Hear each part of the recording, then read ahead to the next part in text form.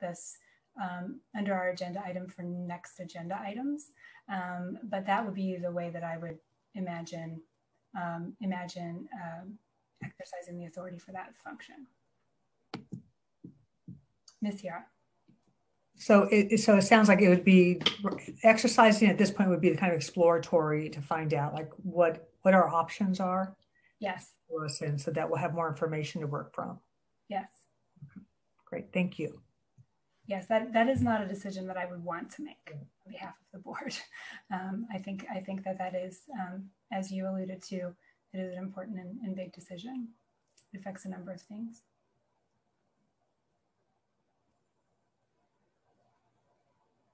Ms. De La Torre? It's just to summarize because we, share different ideas. So then, am I understanding correctly that then the idea will be to leave it as is, and then this delegation shall expire, will change to we will review this delegation in every board meeting, and it will be an agenda item? Is that what we are agreeing on? I'm just a little confused as to where we are on that. Thank you. Well, I think the discussion has had a couple, 3 different options within it. One would be to leave it the way that it is, with the understanding that it can be rescinded at any time, and we will revisit certainly when we hire an executive director. Another option would be to change it so that there's a triggering function that the authority would move or be rescinded and move to the executive director. I think that after discussion, there was a little bit less support for that. And then another option that I mentioned at the top of the discussion would be for the delegation, for rather than it saying that it would expire 1 year, to simply say that we would have to revisit it and the board would need to extend it at every meeting. So I think those are the options that I heard discussed. And I would welcome input from anybody who, if I'm missing anything.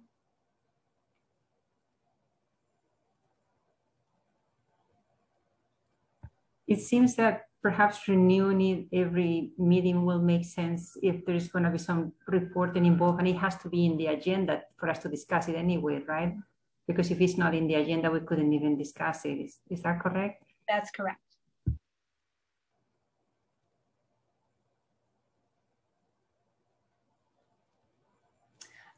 And I believe, at least the comments that I heard from Ms. Sierra and Mr. Thompson were that would be a fine option for them. I have not yet heard from Mr. Lay, who may or may not have comments.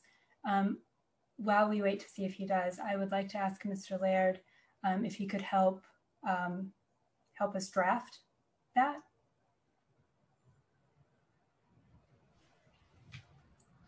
I apologize. Sorry. Help us draft the revised delegation to reflect the.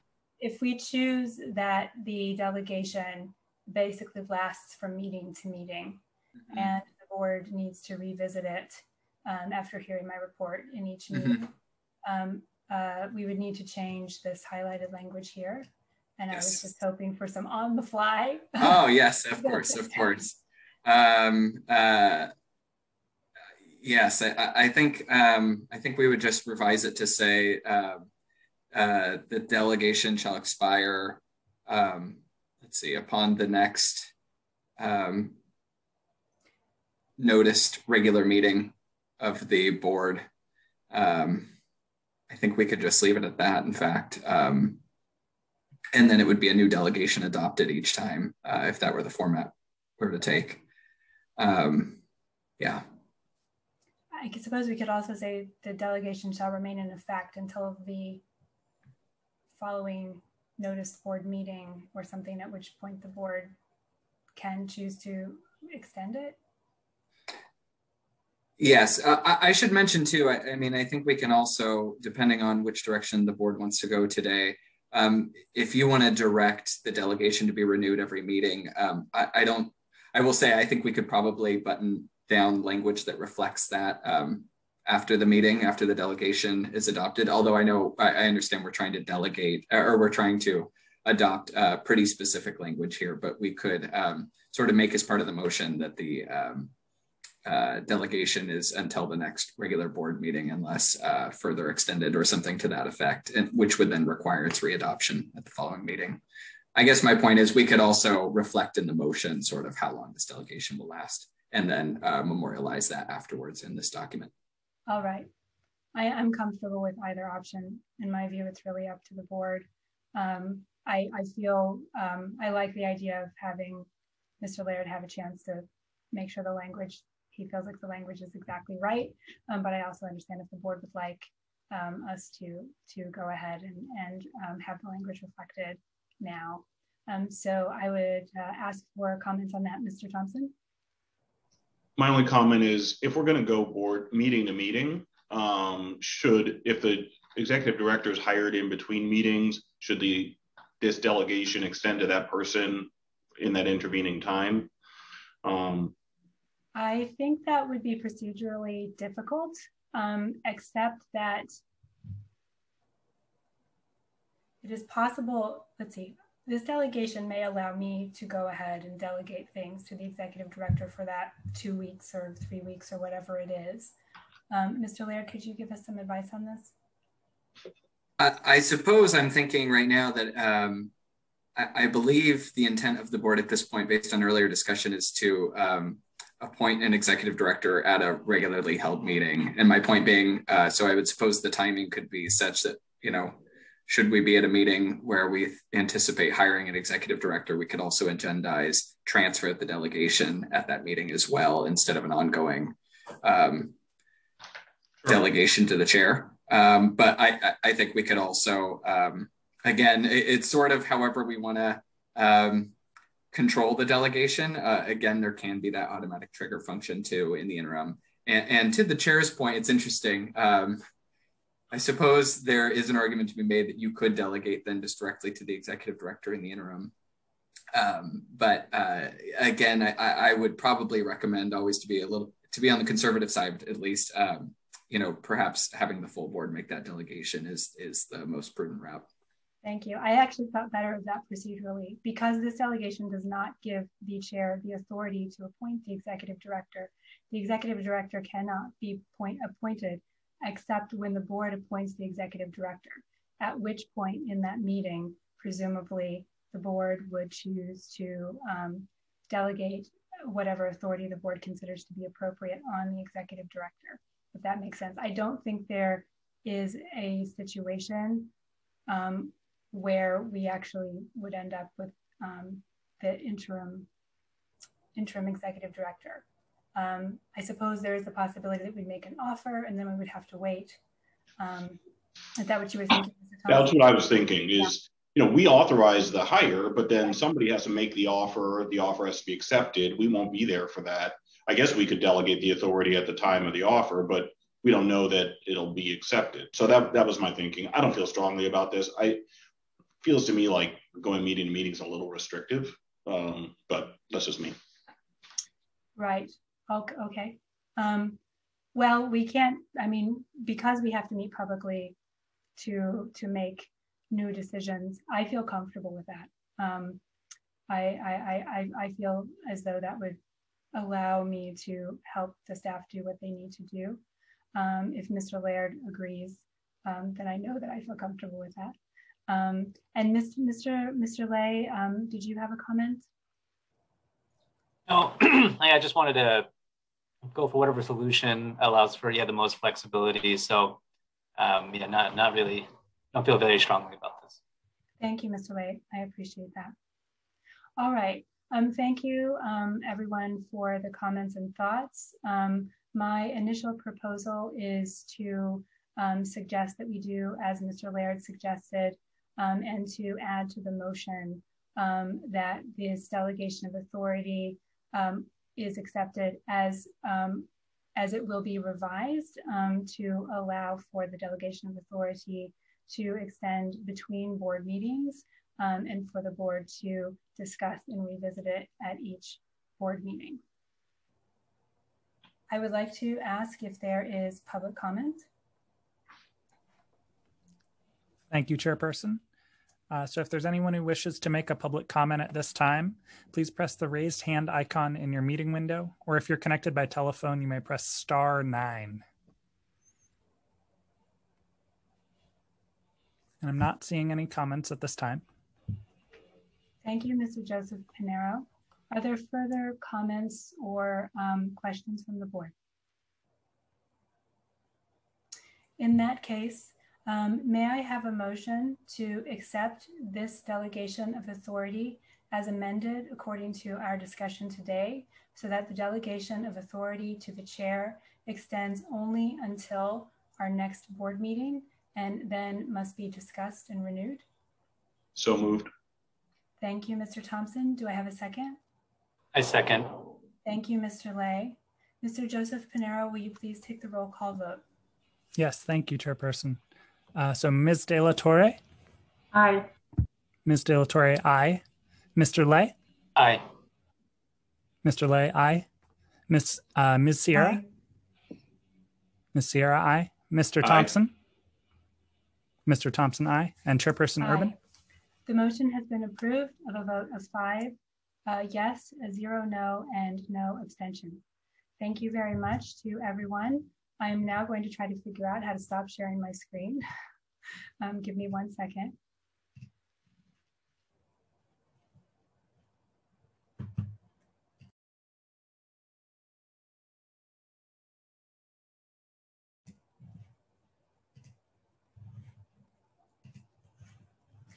Thank you. Thank you. Thank you, everyone. We will now move on to agenda item number 8, which is our next discussion of board and agency policies and practices, our conflict of interest code, which is required by law for us to have. I should note there are a series of policies that we will eventually need for this meeting. We are considering what staff helped me identify as the policies we need at this moment. The conflict of interest code is one of those, and Deputy General Counsel Laird will be presenting this to us for discussion. Mr. Laird? Yes, thank you. And this will be my last formal presentation, so I'll keep this one quick. And I don't have a PowerPoint for this one because it is relatively straightforward. As the chair mentioned, the government code does require all state entities to adopt a conflict of interest code, and for agencies being newly created like your own, there is a 6-month deadline to get that ball rolling on that. Your authority to adopt this conflict of interest code actually comes from that body of law as opposed to what appears in Proposition 24. So just understanding the conflict of interest code is a regulation you're adopting. However, it's done sort of in tandem with the Fair Political Practices Commission. It's a slightly different process in that regard, where they also actually will notice the proposed conflict of interest code on their end as well. But these, generally speaking, are very identical from one code to another. So what you see in your package today is a draft that has been reviewed and pre-approved by the Fair Political Practices Commission. We did our best to reflect the positions we think we know will exist. Obviously, though, as the agency grows and develops, this code will have to be amended, and that's a regular process. In fact, there's a process the FPPC requires where every 2 years you basically check in on whether or not you need to amend your conflict of interest code to better reflect the makeup and responsibilities of your agency. So the code today that we've included in your packages, again, most of the language appearing there is I don't want to call it boilerplate, but it's common between conflicts of interest code. And then the categories of people needing to report, and this is your Form 700. This is who needs to disclose certain economic interests or other property interests within the state of California. Would include, obviously, you, the board members, the executive director when that position is appointed, the chief privacy auditor, as well as then we've included this deputy director of administration that's been discussed at some length today, attorney, all levels, because we know for a fact that there will have to be a pretty robust legal staff for this agency. And then finally, this is common to all conflict of interest codes too, though, and that is consultants in new positions. And so that's sort of that backstop for the situation where maybe a position is created and hired before we're able to amend the conflict of interest code. Under these parameters, they would then still report their economic interests as a new position until their position gets a more specific disclosure category. The other thing I should just mention is the disclosure category for pretty much everyone except the administration position is the broadest disclosure category, the most sort of open transparency that the FPPC kind of measures it out in terms of in discussing it, at least with them. I think there was some consensus that felt appropriate for this entity, who in many regards regulates virtually every business and type of business potentially in the state by virtue of the information they collect on individuals. And so as a result, it seemed that this would be the best way to ensure proper reporting that adequately reflects sort of potential conflicts and ultimately helps avoid them for situations moving forward. So where we are in the process is that today your vote would be to vote to send this out for public comment. And again, it's like the process I mentioned to you before, where then it would be there would be a 45-day public comment period. I will just say, rarely have I seen the public comment on these conflicts of interest code, but of course they are welcome to if they would like to, or if they have any comments they'd like to share about what's being proposed. And then we'd bring this back to you for final adoption and approval before it would become permanent. So this is really just kicking off the process and helping us meet that 6-month deadline. Thank you, Mr. Laird. Are there any comments or questions from the board?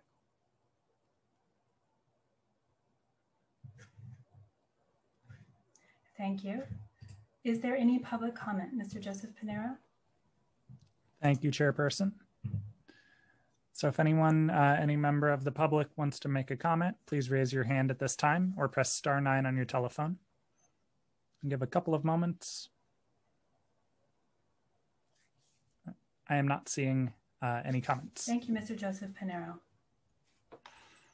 I will pause one more moment in case there are comments or questions from the board.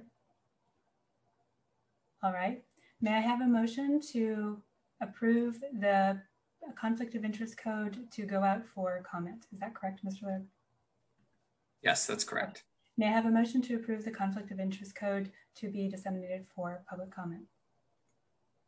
I so move. Thank you, Ms. Sierra. May I have a second? Second. I second. Thank you, Mr. Lay. Mr. Joseph Pinero, will you please conduct the roll call vote? Yes, thank you, Chairperson. Ms. De La Torre? Aye. Ms. De La Torre, aye. Mr. Lay? Aye. Mr. Lay, aye. Ms. Sierra? Aye. Ms. Sierra, aye. Mr. Thompson? Aye. Mr. Thompson, aye. And Chairperson Urban? Aye. Thank you, Mr. Joseph Pinero. The conflict of interest code being sent out for public comment has been approved by a vote of 5 yes to 0 no with no abstentions. Thank you very much to all the members of the board. Moving on to agenda item number 9, board and agency policies and practices, item 2. Oh, I apologize. I do see a hand up for public comment. Mr. Joseph Pinero, did we miss somebody? I believe that hand came up either as the vote was taken or after. Okay. If you'd like to take that comment now, we can do so, or we can hold.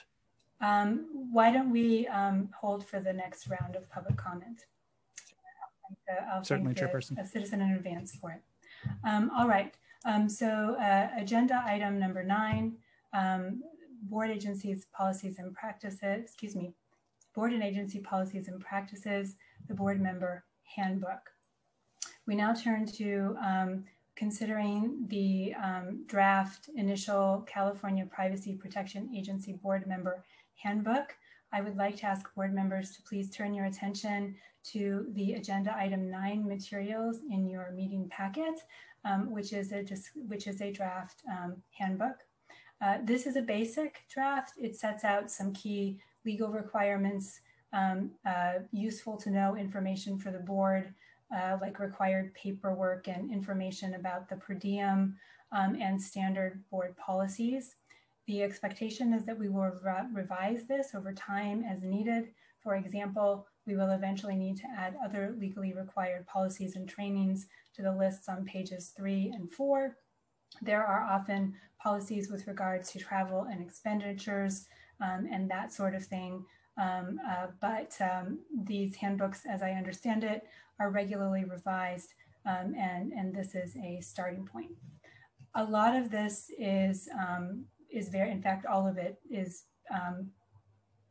I will be frank and say all of it has been pulled from other handbooks. So it is quite standard. Again, I don't want to use the word boilerplate, but that doesn't mean that there aren't things that we might want to discuss. One of the areas that I thought the board might like to discuss, for example, is the communications section of the handbook. There are a variety of ways to do this particular policy. Some boards are more restrictive.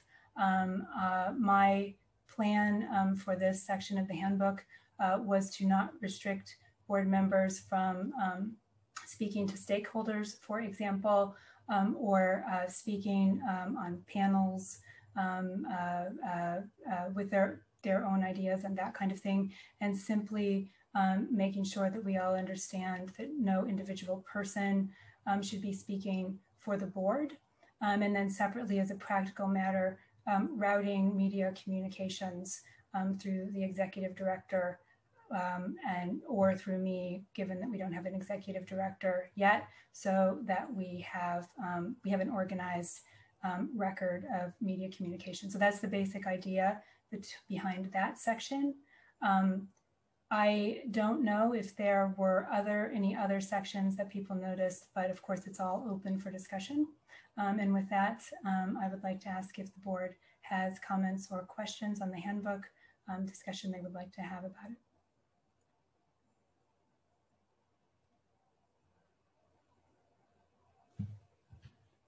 Mr. Legg. Yeah, I have a question about, when it says the board shall not, you're not speaking on behalf of the board. When does it turn into you speaking on behalf of the board? Like, can you be identified as a board member on a panel or something, or is it better just to use your private affiliation? Yeah. I think that's a great question. One thing that we could think about for future iterations of this handbook would be more granular guidance on that.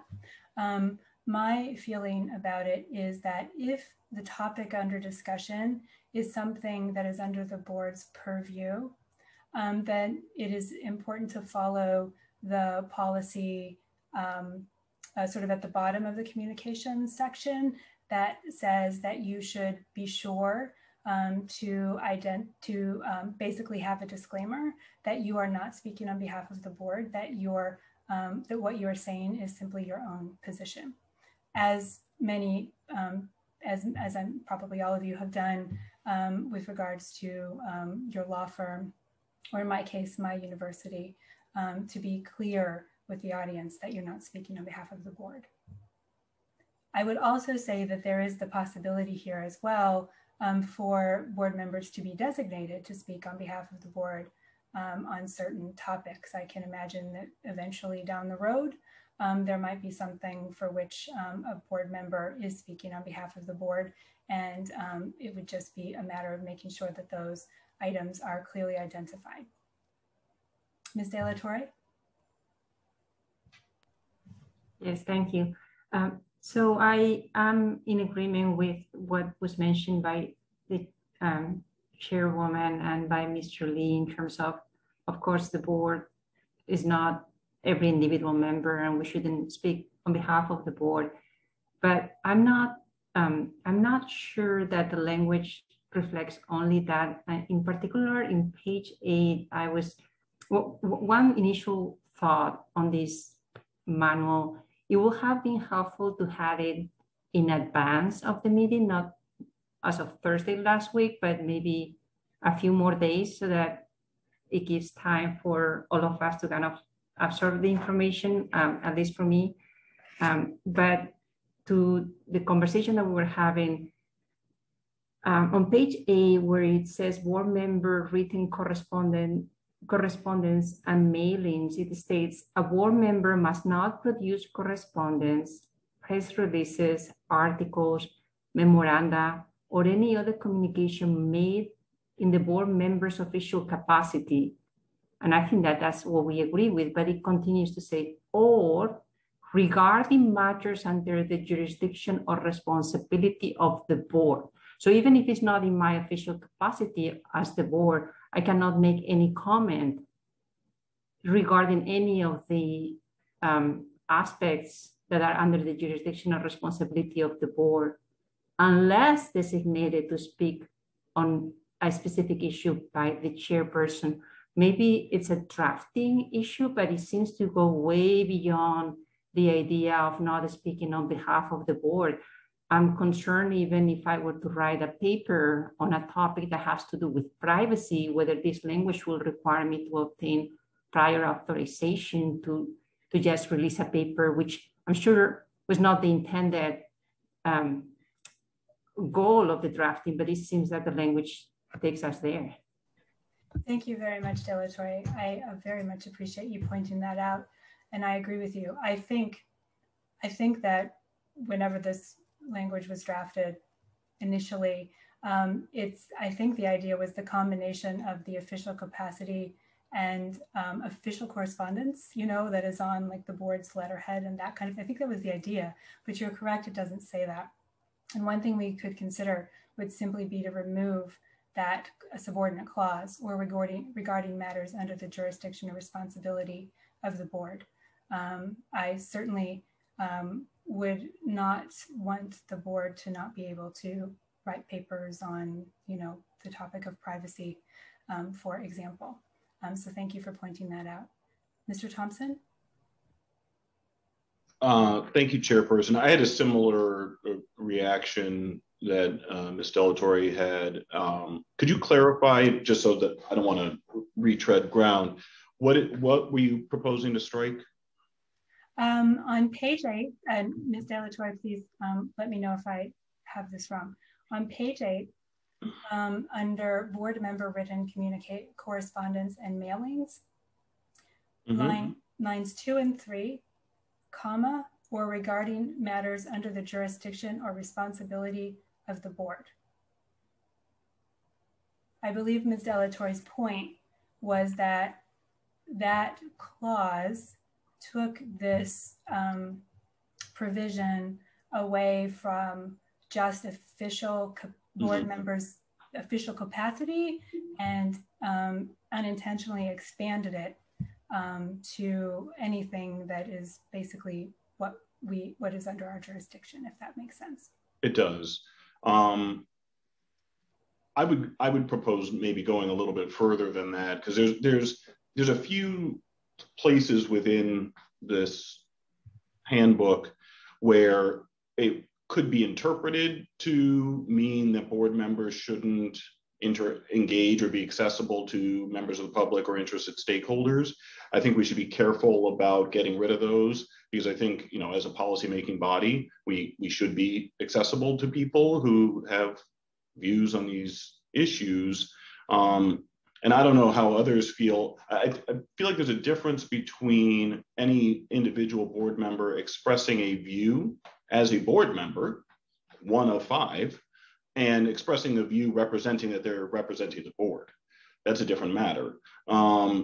Should a board member be able to say, I think this about this issue, or write an op-ed about an issue?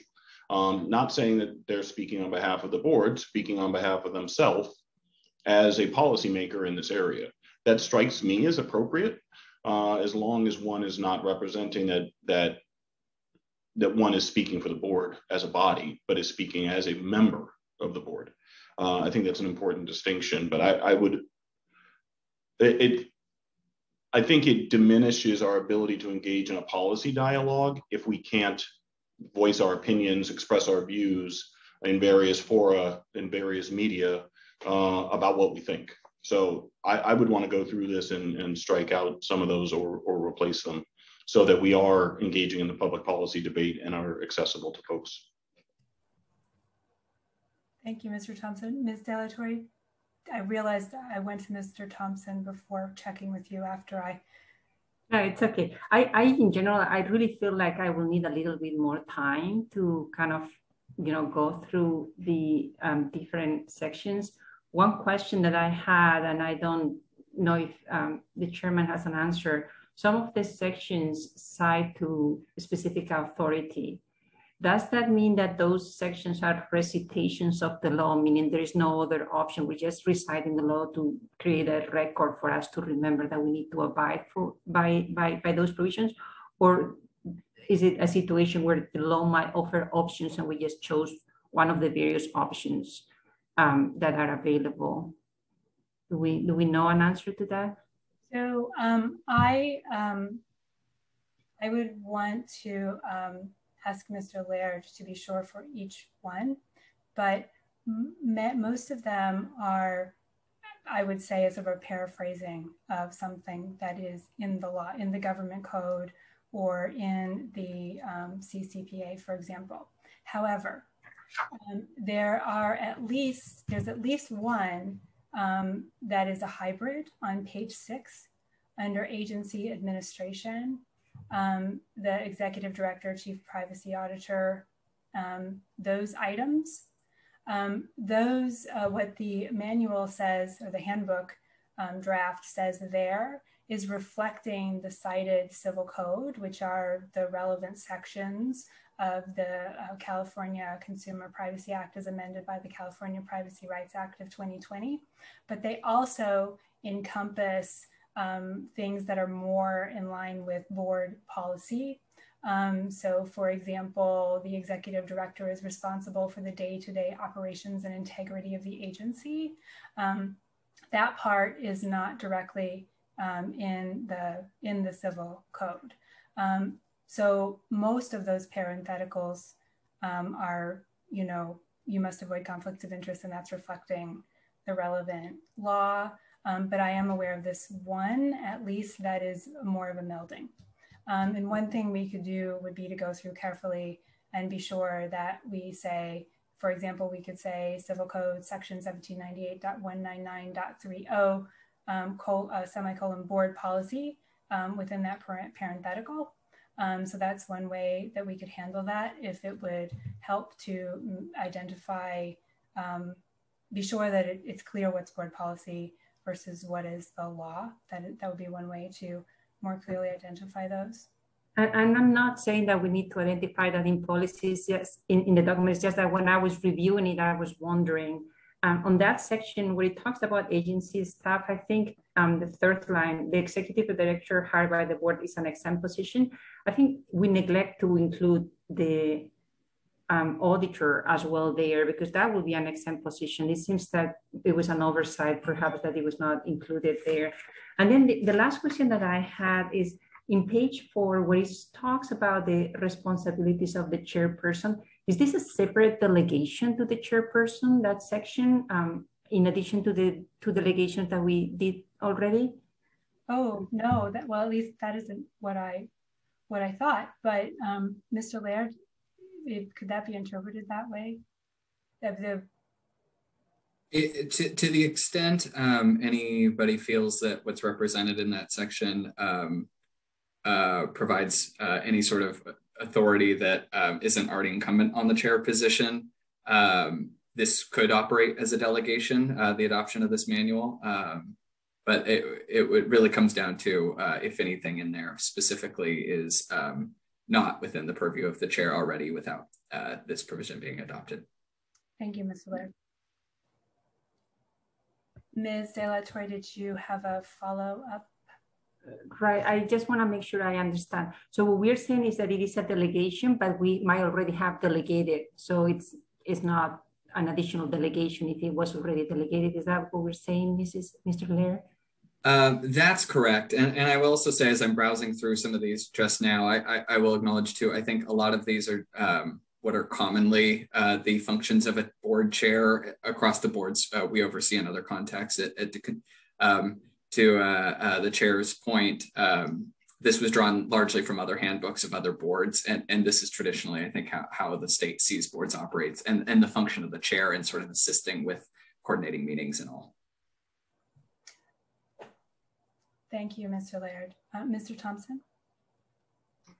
Thank you, Chairperson Urban. To the point about the delegation, I read it as an additional delegation as well, particularly the section on forming subcommittees reads as a unilateral authority, which is not encompassed in the delegation that we discussed previously.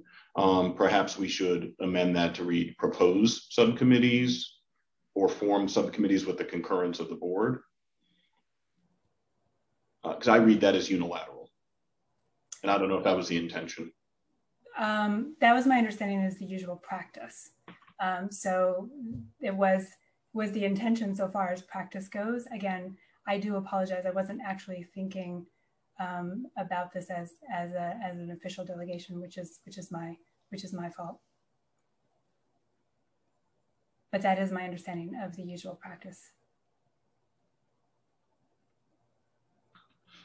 I would prefer that we have concurrence on the formation and assignment of folks to subcommittees rather than that being a unilateral authority of the chairperson. I don't know how I would feel. That seemed, given that we're figuring each other out and this is all new, you know, if we're going to form subcommittees, I'd like to have some say in what they are, what their scope is, who's on them. Thank you, Mr. Thompson. We should take that up under the subcommittee agenda item. But that the point that is relevant to the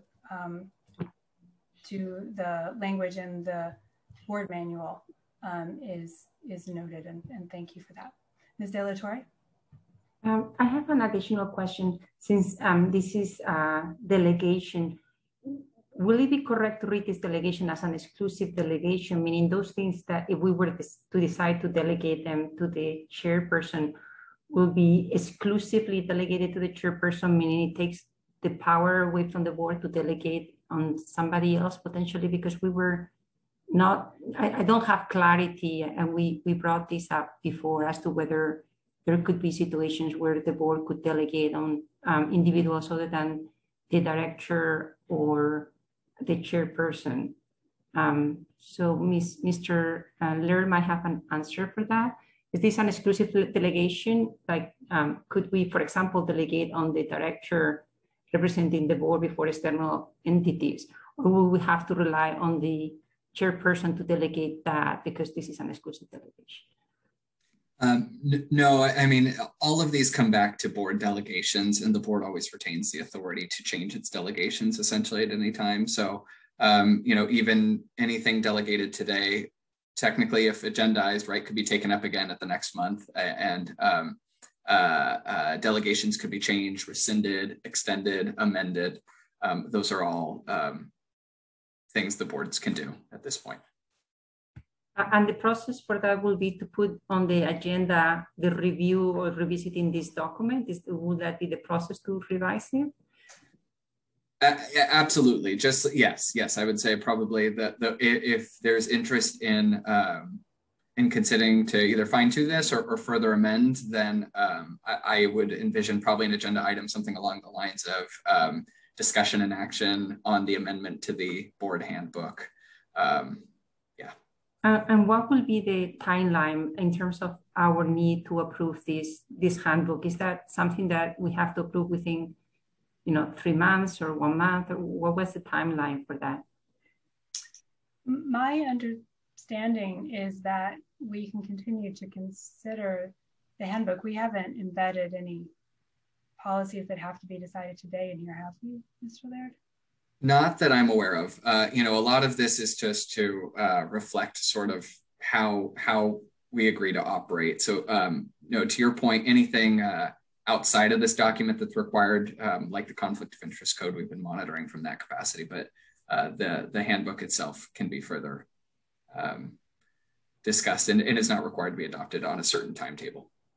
And there are additional policies that we'll want to add to the list of required policies, which will also require a separate discussion, as I understand it. So the handbook would need to be revisited at least one more time, if not a couple more times over the coming months and year, because I think there are other deadlines for trainings and things.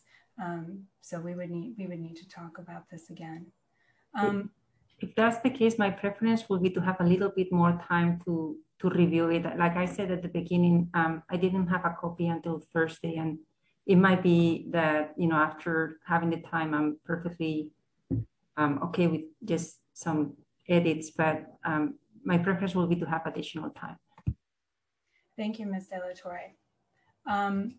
Are there other comments? And then I will try to summarize where we are thus far. Mr. Thompson? So I just want to understand how we're proceeding. So we're not approving this today. Are we submitting our comments to Mr. Laird, or how are we? There's a few sections that I have a concern with. I'd also like to hear, it was mentioned that these are kind of usual and customary.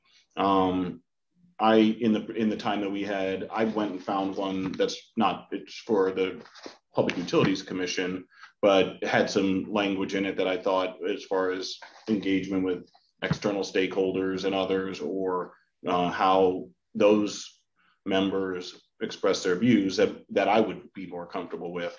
Happy to send that along. Process, like, how are we going to do this?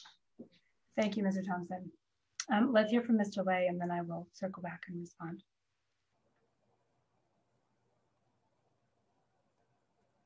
Mr. Lay, you're on mute.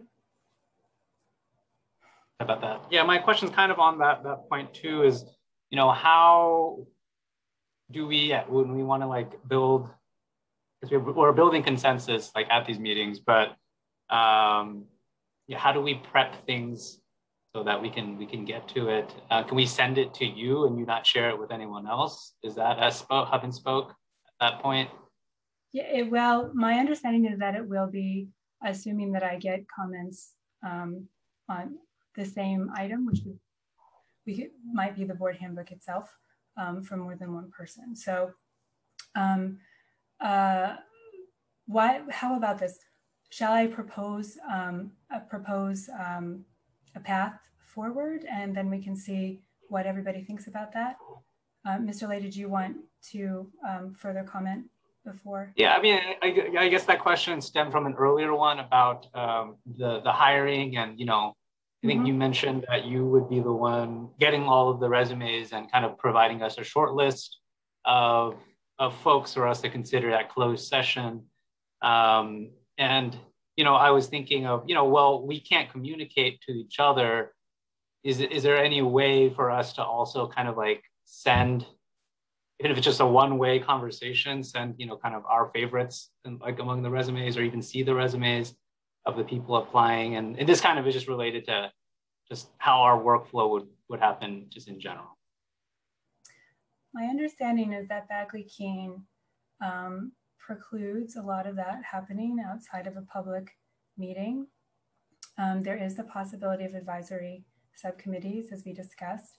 Members of the public can send us information.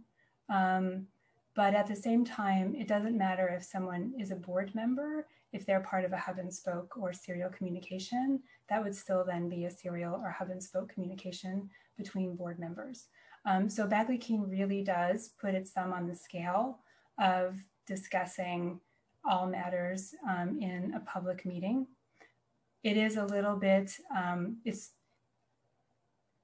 the underlying purpose of the law was specifically to balance in favor of public transparency over efficiency. I do think that the drafters of the law weren't necessarily considering having to actually start an agency, but it is what we are operating under, and that is very much the public policy behind the law. So it does limit sort of how we can communicate outside of a meeting like this, which I'm sure the members of the public who've graciously joined us are seeing us, you know, having pretty detailed conversations, because the purpose of Bagley-Keene is for us to be very transparent and to do things in a public meeting. Thank you, Mr. Lay. Okay, so here's what I propose. Ms. De La Torre, is that all right, or do you? Okay, wonderful. Here's what I propose.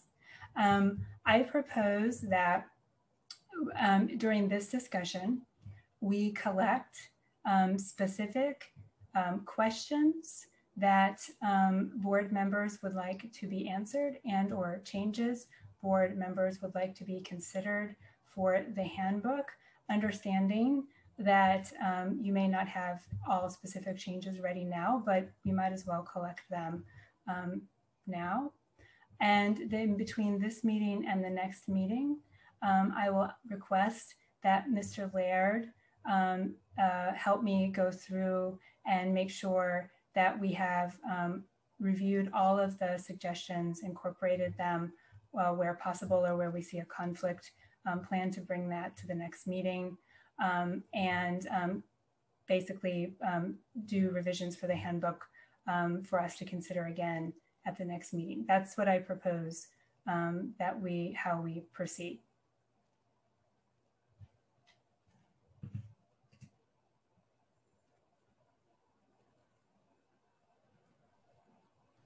That works for me. Thank you, Mr. Lay. All right. So we already have one specific proposed change from Ms. De La Torre. That was pretty straightforward. Mr. Thompson alluded to perhaps others. Do you have any specific changes? Not to put you on the spot. I just remember that you mentioned that there were some potential changes, and we might as well collect them now if we can. Sure. Yeah, I do. So there was, just kind of going through them on page 4.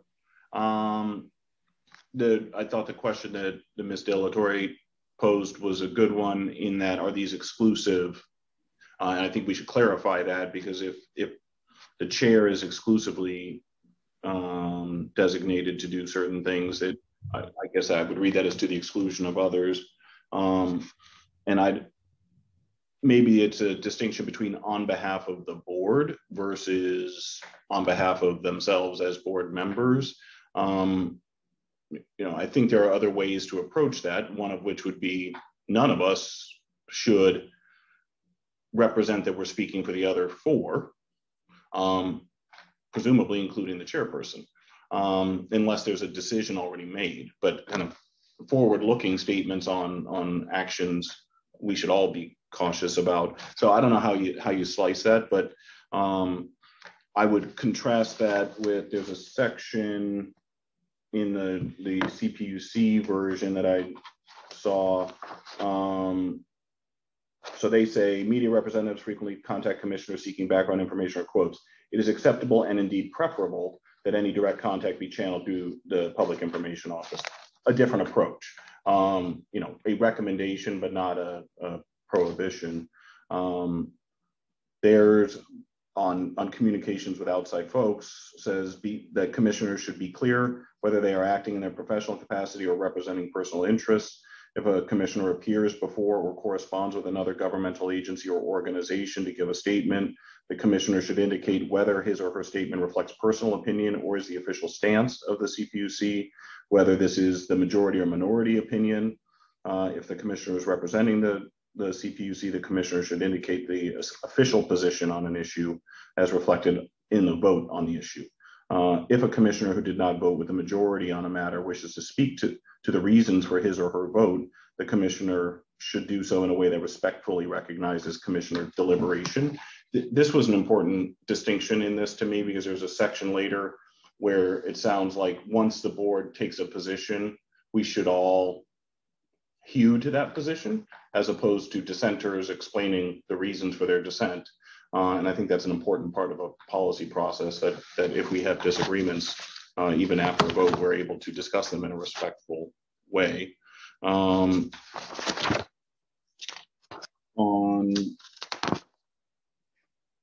page 7, that's incorporated second bullet, general rules of conduct. The board member shall not speak or act for the board without proper authorization. I think that is captured in the sentiment of the CPUC version, which is just distinguish whether or not you're speaking for yourself or others. The third bullet was the one I was referring to. Board members shall not privately or publicly lobby for, publicly endorse, or otherwise engage in any personal efforts that would tend to promote their own personal or political views or goals when those are in direct opposition to the official position adopted by the board. That makes me uncomfortable that if the board has a position, a dissenter can't say, I think that's incorrect, or I think we should do something different. That seems appropriate in a public policy debate, that a dissenter may voice their dissent. And I read that to say, once the board acts, we all fall in line. And thank you, Mr. Thompson. Is it all right if we pause for just a second? Yeah, sure. So that I can ask Mr. Laird about this. I read this as conduct related to personal conflicts of interest. Interesting. Okay. So I would like to ask Mr. Laird if he, or we could put this in the list of things to consider. Understanding, I believe I understand, Mr. Thompson, what your goal is and what your concern is with language that might seem to preclude board members from being able to express their own policy opinion. I think I have a good sense of that. So we could just kind of leave it there and explore this, but perhaps Mr. Laird has an answer ready. I was actually going to recommend what you just suggested, okay. Chair Urban, that we go ahead and just confirm, there isn't any other legal parameters that kind of control anything in here before we agree to strike. But yeah, once we explore, we'll report back on that. But sounds reasonable. Thank you, Mr. Thompson. Would you please continue? Sure. On page 8 at the top, under general, all communications related to any board action or policy to any individual organization or representative of the media shall be made only by the chairperson, chairperson's designee, or executive director. That seems, if a consumer group or privacy advocate or an industry group asks us about a board action or policy, I think we should be able to speak to the action of the board without permission, as long as we are accurately describing the board's policy. That seemed very restrictive to me. Thank you. And I don't know if that's on a forward-looking or a backward-looking basis or both. So it was unclear to me. The vein of all of this is, I think we need to engage in a robust public policy debate and be in communication with and accessible to interested parties. And the things in here that seem to curtail that are of concern to me. Thank you. I do understand. And my understanding is that the CPUC handbook, which I confess I did not see, that is one I didn't see. I did see others that were more restrictive. Has language that you think covers that nicely. I do see I do see how you are reading that again.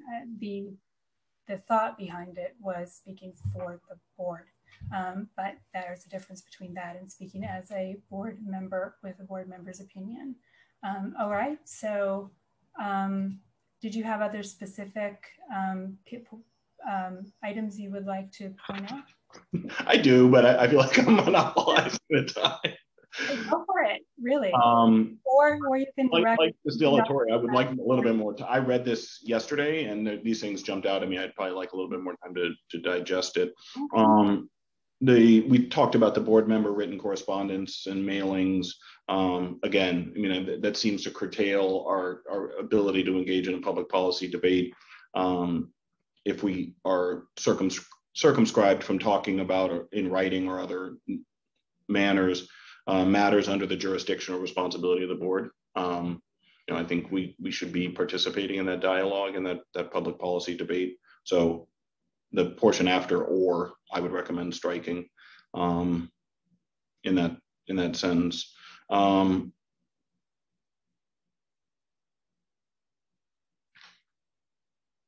I think those were the major things. I've got a couple of other small things. I'm happy to circulate the CPUC thing that I found, if that's useful to folks for consideration of other ways to approach this. Thank you. Mr. Laird, I was actually going to ask about that. What is the process by which we could add the CPUC handbook is it all right, since we've discussed it in the meeting, for Mr. Thompson to circulate that to you and for you to circulate it to us, or do we need to follow a different process? No, happy to circulate it to the group, and then just so everybody's aware, anything brought to the attention of the board at one of these meetings is a publicly available document, which I assume this already was, in fact. But should anybody from the public want to request a copy of this, they would be entitled to it. Great, thank you. All right. I have another item, but I'm going to go to Ms. De La Torre next. I was just going to suggest regarding this item, if there's no urgency in terms of a timeline for approval, it might be something that we don't want to currently prioritize because we have so many other things that are urgent that we need to get done. There could be some items here that are rather relevant, like coordinating some of the actions when we're approached by media, or if there's something that's specific, that's urgent, we could just address that piece as opposed to trying to engage in providing a final document that it could potentially go beyond 10 pages when we have so many other things that we need to address. Thank you, Ms. De La Torre. Mr. Lay? Yeah, in that vein, maybe this is the right place to propose like a subcommittee for that task. It feels like Mr. Thompson, Ms. De La Torre have, stuff to add. So maybe that could be a good first subcommittee. Like that. Thank you, Mr. Lay. We will need to take that up under subcommittees, but it's noted and I appreciate that. To Ms. De La Torre's process point as well. If others have not noticed anything else that they think is urgent and want us to decide on right now, I have one item, which is related to the communications policy, largely because I would expect others have received speaking invitations. And so I would like to know what the board's preferred policy is with regards to certain kinds of communications. So what I now propose is that Mr. Laird and I go ahead and take all the comments that we've received, work on revisions. We may also consider a subcommittee when we get to that point on the agenda, or having a subcommittee have that as part of its charge. That could be another option. And then what I would value now would be a sense of whether, or we can actually, I think, vote on this and have it be a small subsidiary policy of whether the board considers it to be appropriate for board members to speak publicly, including on issues that relate to the jurisdiction of the board, so long as they do not purport to speak for the board itself, and so long as they are certain to be clear in the oral remarks or written materials that they are not speaking for the board or for the agency.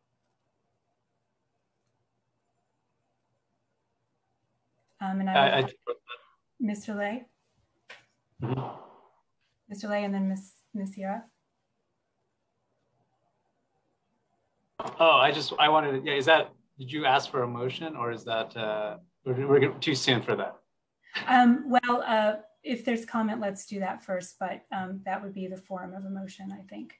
Ms. Sierra?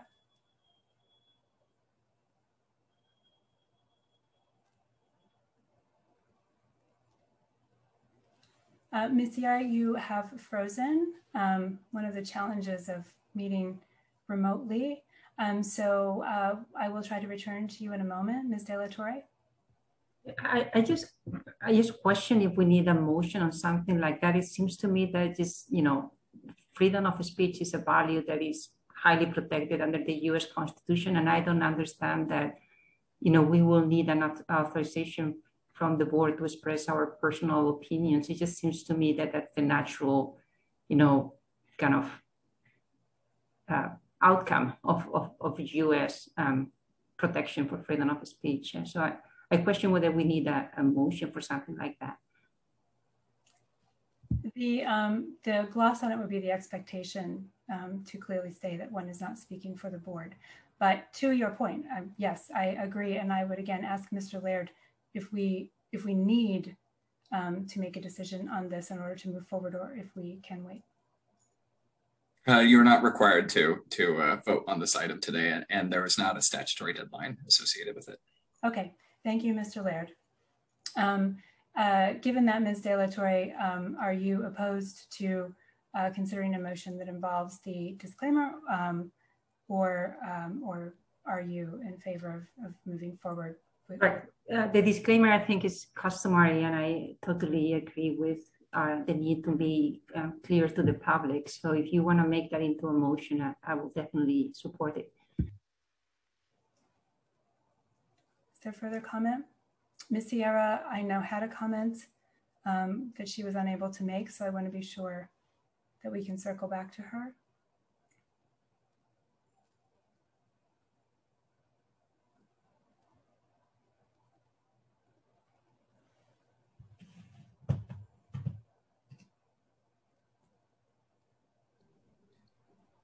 Hello, can everybody hear me?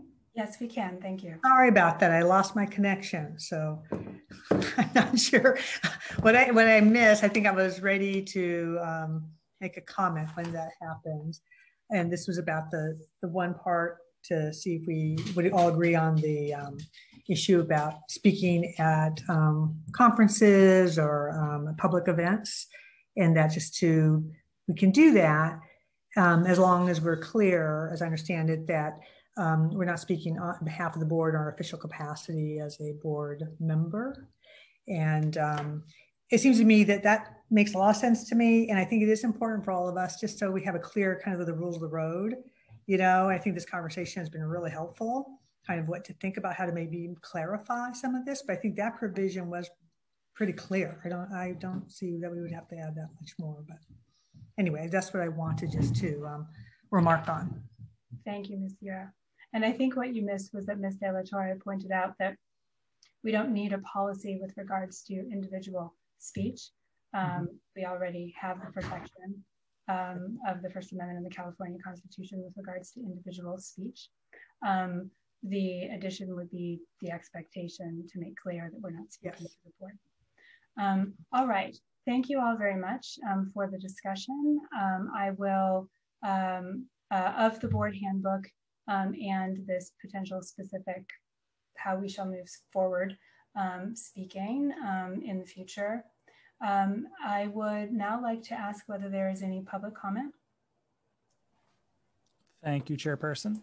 As a reminder for anyone who'd like to make a public comment, please locate the raised hand icon on your screen or press *9 if you're connected by telephone.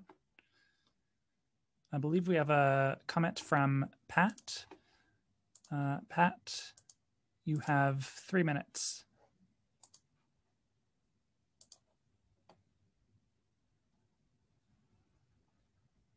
Pat, if you'd like to make a comment, you are able to do so at this time.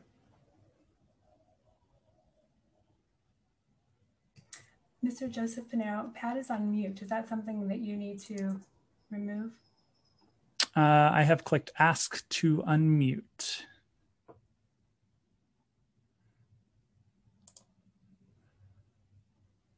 All right, looks like we have one additional comment. I will circle back and see if Pat is able to connect. We have a comment from Kelly V. Oh, excuse me, sorry about that. Kelly, you have 3 minutes. Can you hear me this time? Yes, thank you. Hello? Okay, great, thank you. First of all, congratulations to everybody on your appointments.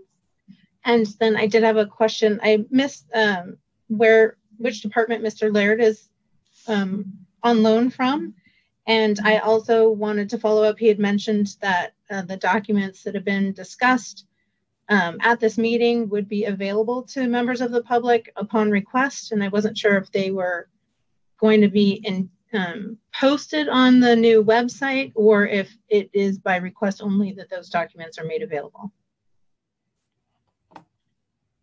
Thank you, Kelly V. Philip Laird is the Deputy General Counsel at the Business, Consumer Services and Housing Agency, and the materials we are discussing are posted on the website at the same place that the agenda is posted, with the exception of the potential example handbook from the California Public Utilities Commission. Mr. Laird? You said everything I was going to say. That's exactly right. Yes, thank you. Thank you, Mr. Laird. Great. Mr. Joseph Pinero, are there further public comment? Yes, it looks like we have a comment from Ray Kitty. Ray, you have 3 minutes. No, I'm sorry. That was a mistake. Thank you. No problem. Thank you. And let's try one more time for Pat, if you have a comment.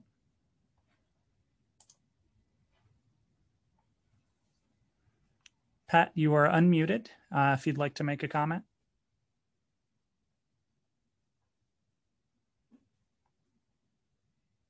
All right. Looks like that's not working at this time for Pat. If you'd like to make a comment later, you're welcome to provide your comment during the general public comment period toward the end of the meeting. Thank you, Mr. Joseph Pinero. I also wanted to amend what I just said to Ms. Kelly V. The delegation of authority that we discussed is not yet on the website, but will be posted on the website for the public to consider. Sometimes we have presentations or other things that we discuss, and then we will post them up on the website as soon as they can be made accessible. Thank you, everyone, for their comments. Further comments and questions from the board? Mr. Thompson? Quick question. Am I sending Mr. Laird the CPUC documents? How are we proceeding with that? Or I can just send the links. They're publicly available on their website. That was my understanding. Mr. Laird, can you confirm? Yes, please feel free to send me the link and I can distribute to make sure everybody receives it, and then we'll make sure it's made available on our website as well. Thank you very much, Mr. Laird and Mr. Thompson. If there is no further comment, then to summarize our discussion,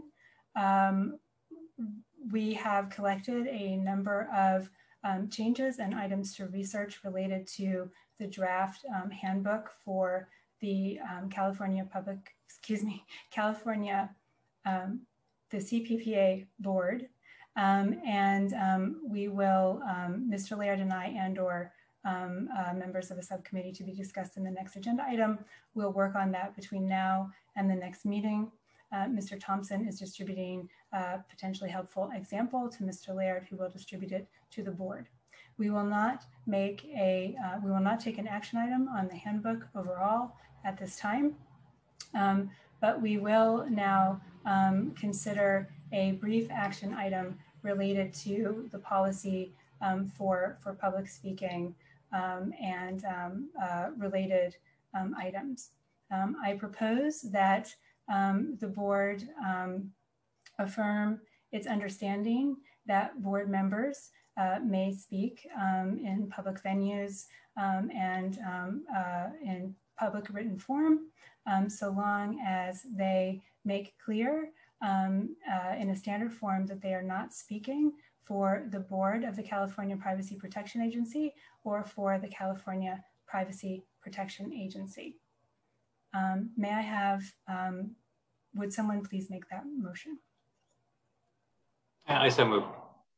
Thank you, Mr. Lay. Do I have a second? I'll second.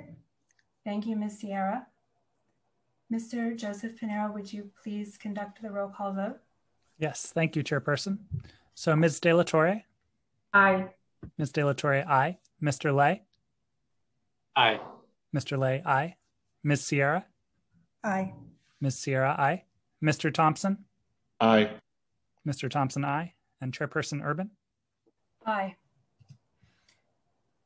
The, the motion passes with a vote of 5 aye, 5 yes, 0 no, and no abstentions.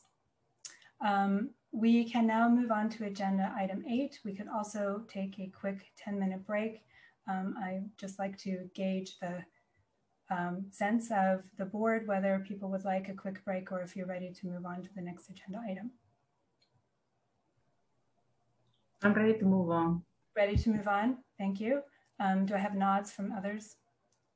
Yes. All right. Wonderful. Thank you very much, board members. We will move on now to agenda item. And by the way, thank you for the robust discussion and a plan to move forward with overall policies for the board as described in the handbook. Agenda item number 10, subcommittees of the board. As Mr. Laird explained, the Bagley-Keene Open Meetings Act applies to any communications among 3 or more board members, and that includes serial communications or hub and spoke communications. Many boards and commissions have subcommittees of 2 members to allow for advisory work to be done between public meetings. My view is that subcommittees are an important and necessary tool for this board to use to make progress toward our goals and fulfill our responsibilities, which we have discussed at length today, especially while we're working to hire for director positions and working to put in place either temporary and or permanent staff. That said, I also realize that board members are volunteers who have limited time. And I am thinking about what work we might do in 2-person advisory subcommittees that would help move the goals of the board and the agency forward, try to be respectful of that and take into account board members' time. To begin, I have 3 proposed subcommittees. My understanding is that common practice would be for the chair to develop subcommittees and assign members. I would like, however, to have a discussion as well, given particularly since we have not met before. I'm hoping that I've headed in a reasonable direction, but I think that it is worth discussing. And we've also had some discussion earlier in the day that may inform how the best way to move forward. So the first of the 3 subcommittees would be a regulations subcommittee. The subcommittee is charged with advising the board on priorities and planning for the upcoming rulemaking. That would be considering what rulemaking is required, what is a priority, and also what staffing and resources are necessary or would be helpful to accomplish that. It could include considering requests for information or other aspects of information gathering that could feed into the rulemaking. So that is the first subcommittee that I propose. And I propose that that would be Ms. De La Torre and myself to research these issues and prepare a report for the board to consider at our next meeting. The second subcommittee that I would like us to consider is the Public Awareness and Guidance Subcommittee. We spent quite a lot of time, understandably, talking about our rulemaking duties. We have a number of other duties under the California Privacy Rights Act and the California Consumer Privacy Act, which have taken effect. And those include promoting public awareness and guidance under section 1798.199.40 D through F. So it's public awareness of the risks and the harms and opportunities to protect consumers' individual privacy, guidance for consumers, and guidance for businesses. Those 2 subsections also include a couple of other things. They include,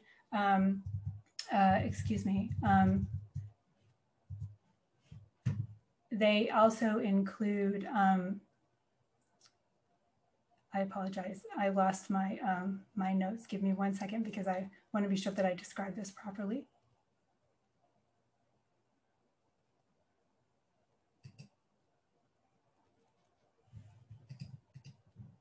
All right,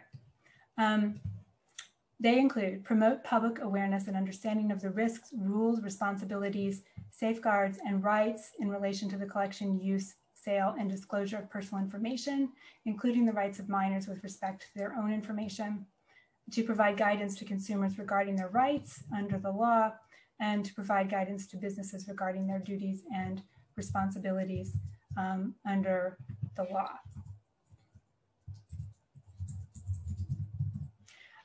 They also include public reports summarizing risk assessments filed with the agency, which is something that will be coming down the pike, and appointing the chief privacy auditor.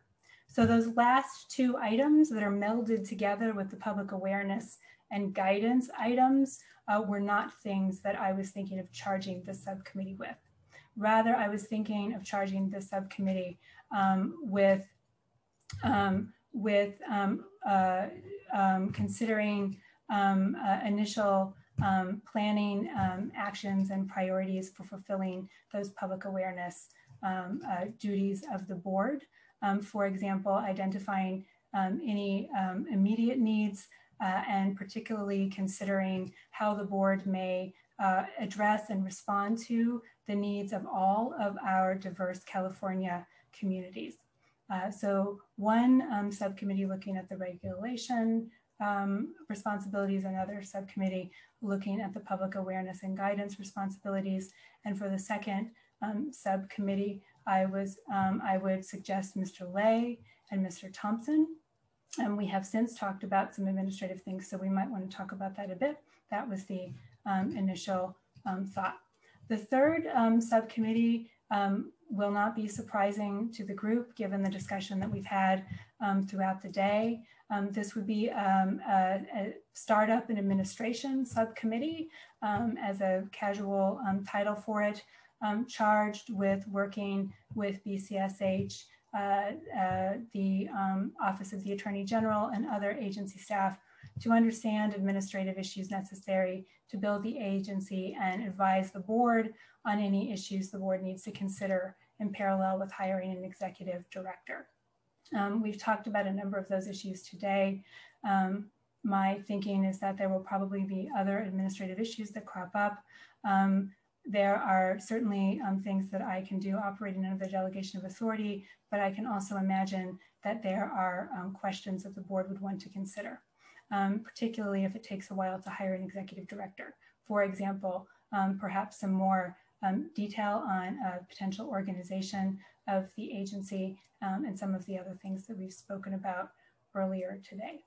And for that subcommittee, I was proposing Ms. Sierra to take advantage of her long experience in California government, which I think would be incredibly helpful here, and myself. So everybody's been assigned to one subcommittee except for me. I ended up with two in an attempt to be equitable. This is the first set of subcommittees that I was thinking could get us going. I think of these as ad hoc subcommittees that some functions of which would presumably be replaced by the executive director and staff when they arrive, at which point we would consider additional subcommittees in place of those. For example, we will eventually need a subcommittee to help with grant making, which is one of our other duties under the law. All right, comments and questions from members of the board.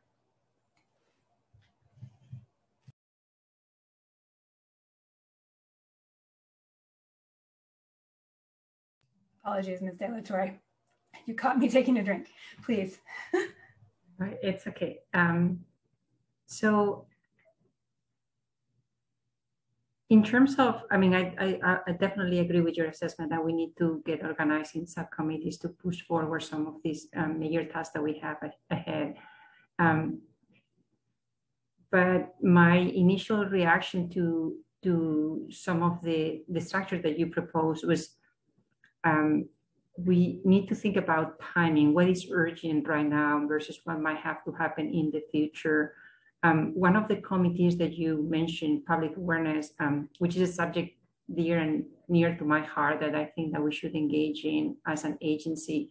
seems to me a topic that might not need immediate action, particularly because we are relying on the California AG currently enforcing CCPA, and they have issued some guidelines for business already. Plus, I'm not sure to what degree guidelines can be issued when we're just starting the rulemaking process. So not to detract from the need of the committee, but just to think about it in terms of how can we maximize our initial impact by kind of allocating resources to what is more an immediate need. So that was my initial reaction to that idea. And in terms of the rulemaking, I think that we might want to divide that. We might want to have two committees on rulemaking as opposed to one. And number one, because I think that we all should participate in the process. It's going to be a very heavy lift.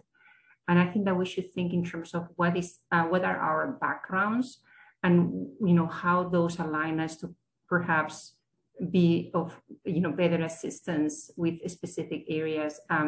One thing that comes to my mind, and Mr. Lee, I don't really know you well. I just met you today, but he's a board member that seems to have a lot of experience with AI, and that's something that might be part of the rules that we have to consider.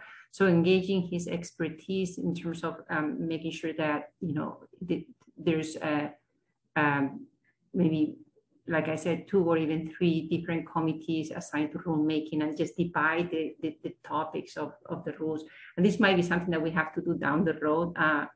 Mrs. Urban, to your point, maybe we need to just start with one to kind of divide it, but it's a major commitment. So I don't think that we can achieve it with just one subcommittee. My preference will be to think about it in a more broad manner. Yes, to be clear, the idea for the first subcommittee would be actually to develop advice for the board on exactly that sort of deeper dive on the regulations. There's also a question of how finally we can cut the subcommittees, and we would need to consider whether we can parcel out topics and still fall within the 2-person subcommittee. I don't see an initial reason why we could not do it, but it is something we would need to consider. Ms. Sierra? You're on mute, Ms. Sierra.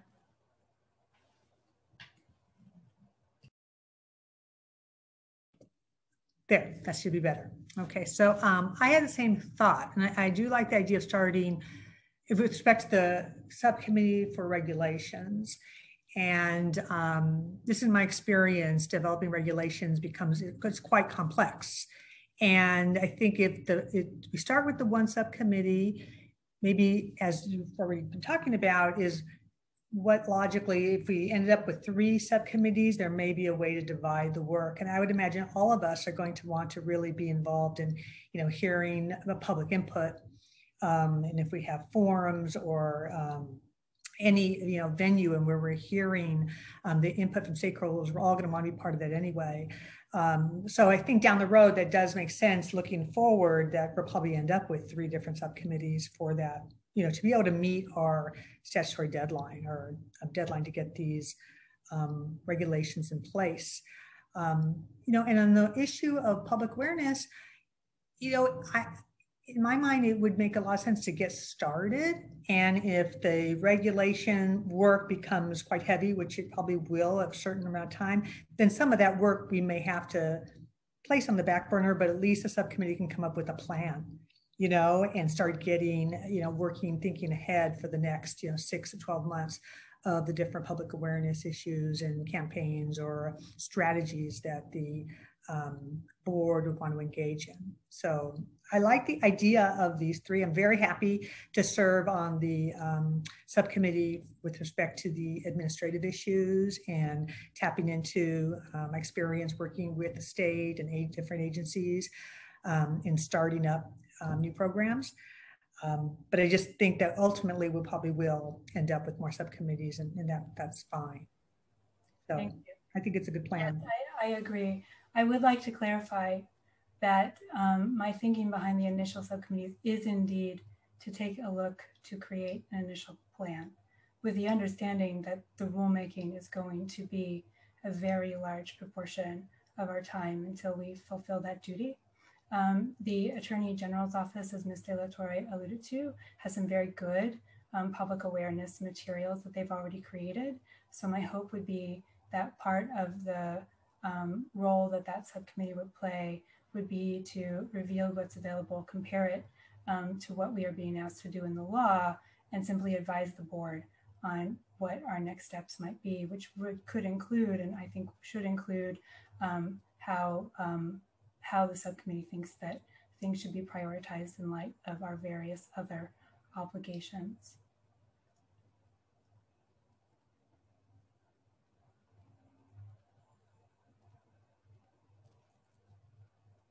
Mr. Thompson. I agree with what Ms. De La Torre said, and I'm trying to, it sounds like, Chairperson, you largely agree also, as far as the biggest chunk of work that's ahead of us, and is the developing of the regulations. Sounds like we need additional guidance on how that could be divided and still comply with the strictures around subcommittees. So if I'm hearing this correctly, the regulation subcommittee would look at the breadth of the regulations that we are to promulgate in the next year, and devise a way to divide that work up that is compliant with Bagley-Keene and what other applicable laws. Am I hearing that correctly? Yes, you've reflected at least my intent, if not my expression at this time of the day. So apologies if I'm unclear. Mr. Lay? Yeah, I was wondering, what kind of, do we have any staff resources to tap into with these subcommittees? Thank you, Mr. Lay. We have, BCSH staff have been supporting our work thus far in terms of helping us put together, the policies and things that we need. I think that we would be asking staff what they can provide in terms of staffing for the subcommittees. There's a little bit of a kind of irrefutable fact that there's a fair amount of work to do at the same time as we don't yet have dedicated staff. So I can't answer with specifics. I did, in thinking through potential initial assignments, I did try to take into account availability of time, but I also might have gotten it wrong. Any of these endeavors could be very time consuming. So the hope would be that the initial pass would be to just give the board some advice so we can make decisions about how to move forward. That said, also my initial ideas for assignments were that. So I certainly agree with Ms. Sierra, for example, Mr. Lay, that you have quite a bit of experience with regulatory proceedings. So I would invite people to express interest as well. Again, understanding that people do have limited resources. Ms. De La Torre? Apologies in advance if this is not the right item to bring this up, but in terms of rulemaking, the most urgent thing that we should consider doing is open the rulemaking process for comments, for informal comments before we draft our initial version of the regulations. To the extent that that might require approval by the board, is that something that we could approve today so that we can make sure that we expedite as much as possible that process and we start gathering those comments? I don't think that we can. I think we would need a dedicated agenda item for that. that is something that the subcommittee could propose as part of its report. Subcommittees cannot be delegated authority, but Mr. Laird, as part of their advisory capacity, they could make a proposal like that at the next meeting. Is that correct? They could, and I guess I would say, you know, in terms of how I've seen subcommittees like this work previously for other boards, I mean, I think part of the idea being discussed here is that the subcommittee will sort of be that processing body to help kind of process a lot of the information and then kind of consider it and coordinate it into recommendations to the full board. So it's an interesting question in terms of, I suppose there is opportunity by virtue, for instance, of, I think there would be an opportunity for a subcommittee to solicit public comment on a topic. It's just there wouldn't be much to do with it until they brought that information to the full board is what I would say. So I think if it's within the realm of what we are looking to assign the subcommittee to go ahead and commence fact gathering, for instance, I think that's within the purview of this discussion item and within the general subcommittee sort of establishment and model being discussed here today. And then, you know, happy also, of course, to discuss with subcommittees sort of where maybe those authorities begin and end. Essentially, what I would say is a subcommittee cannot vote to, you know, start maybe the official 45-day public comment period on their without the board's approval or especially adopt a regulation. That much is clear.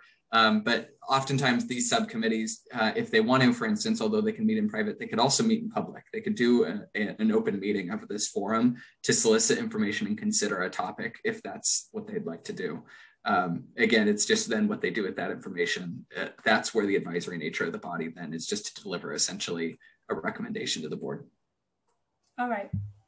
So just so to be sure that I'm clear. As part of the subcommittee of information gathering capacity, as part of its advisory capacity, the subcommittee could go ahead and request public comment, not the rulemaking official notice that would start the 45 days, but information gathering like a request for information or a public conversation. Okay. Ms. De La Torre, does that answer your question? Right, I was gonna do exactly what you did, which is summarize. So yes, if what you're saying is a summary, I think that is beneficial. I was gonna ask, and again, I'm not sure if I'm the right item in the agenda, but when do we expect the next meeting to actually happen?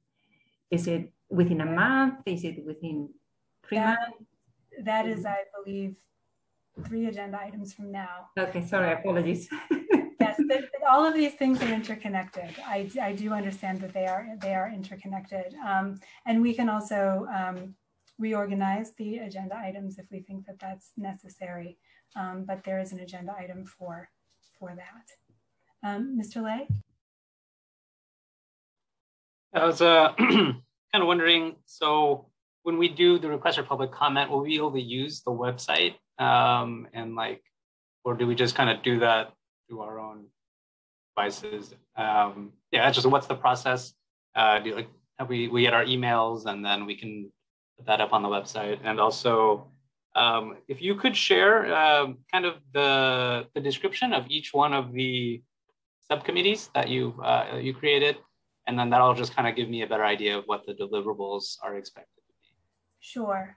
Would you like me to go through them again? I actually have notes on a PowerPoint presentation. I'm happy to share my screen.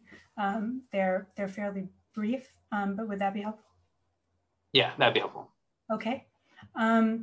As to the first question, I think that comes down to whatever process is necessary.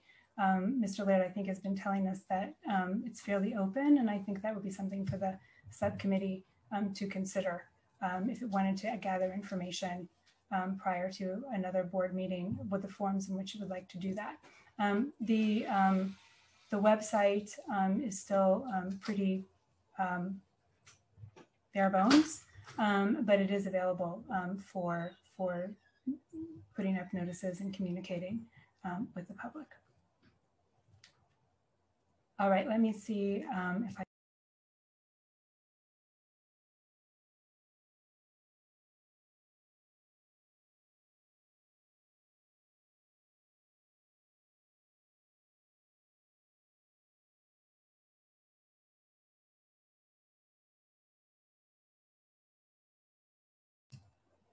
I will lose my ability to see your hands if I turn this into a presentation, so I hope this is sufficient.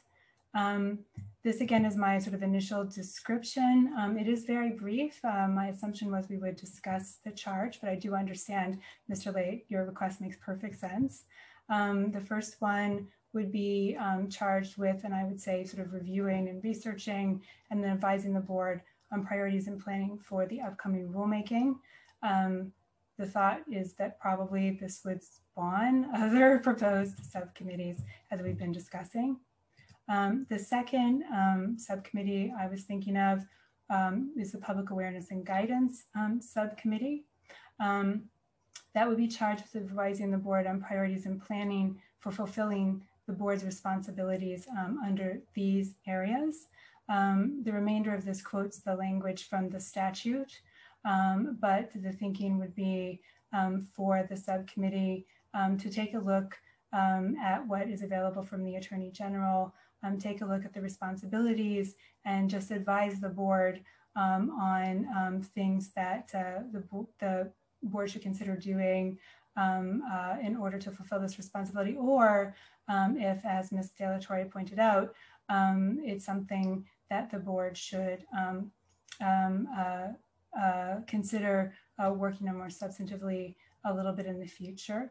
My own hopes were that this subcommittee would be considering how what is existing reflects the needs of everyone in the state that considers an equity perspective. But my understanding is that the subcommittee would kind of just suss that out for the board and report back. And then the third subcommittee was the Startup and Administration Subcommittee, charged with working with BCSH and other agency staff to consider administrative agency issues, like the ones we are discussing.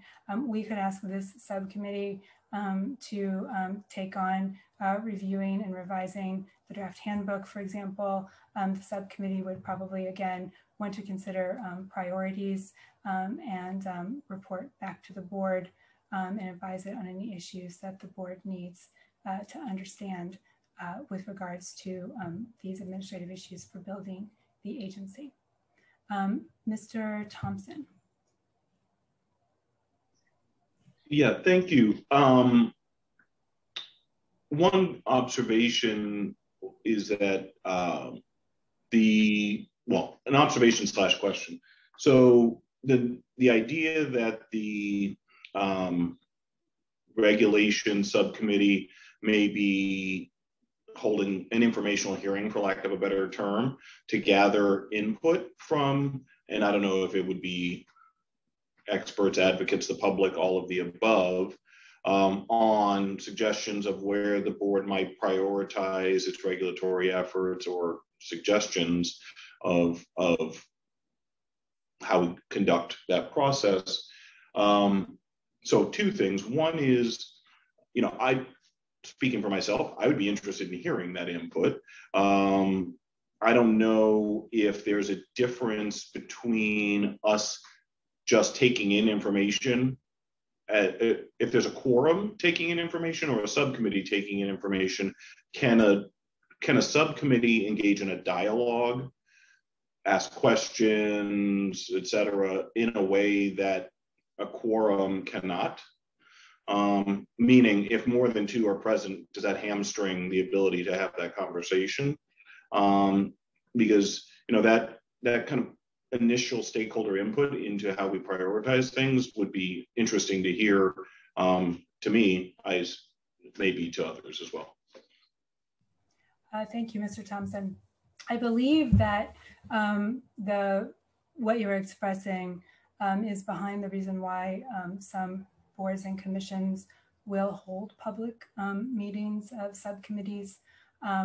But again, I would ask if Mr. Laird could give us some of the specifics. My understanding is that anytime there's a quorum, we have to be at least very careful, which is why we've done the Bagley-Keene training and the APA training, et cetera, in a public meeting. But I would ask Mr. Laird if he could clarify for us.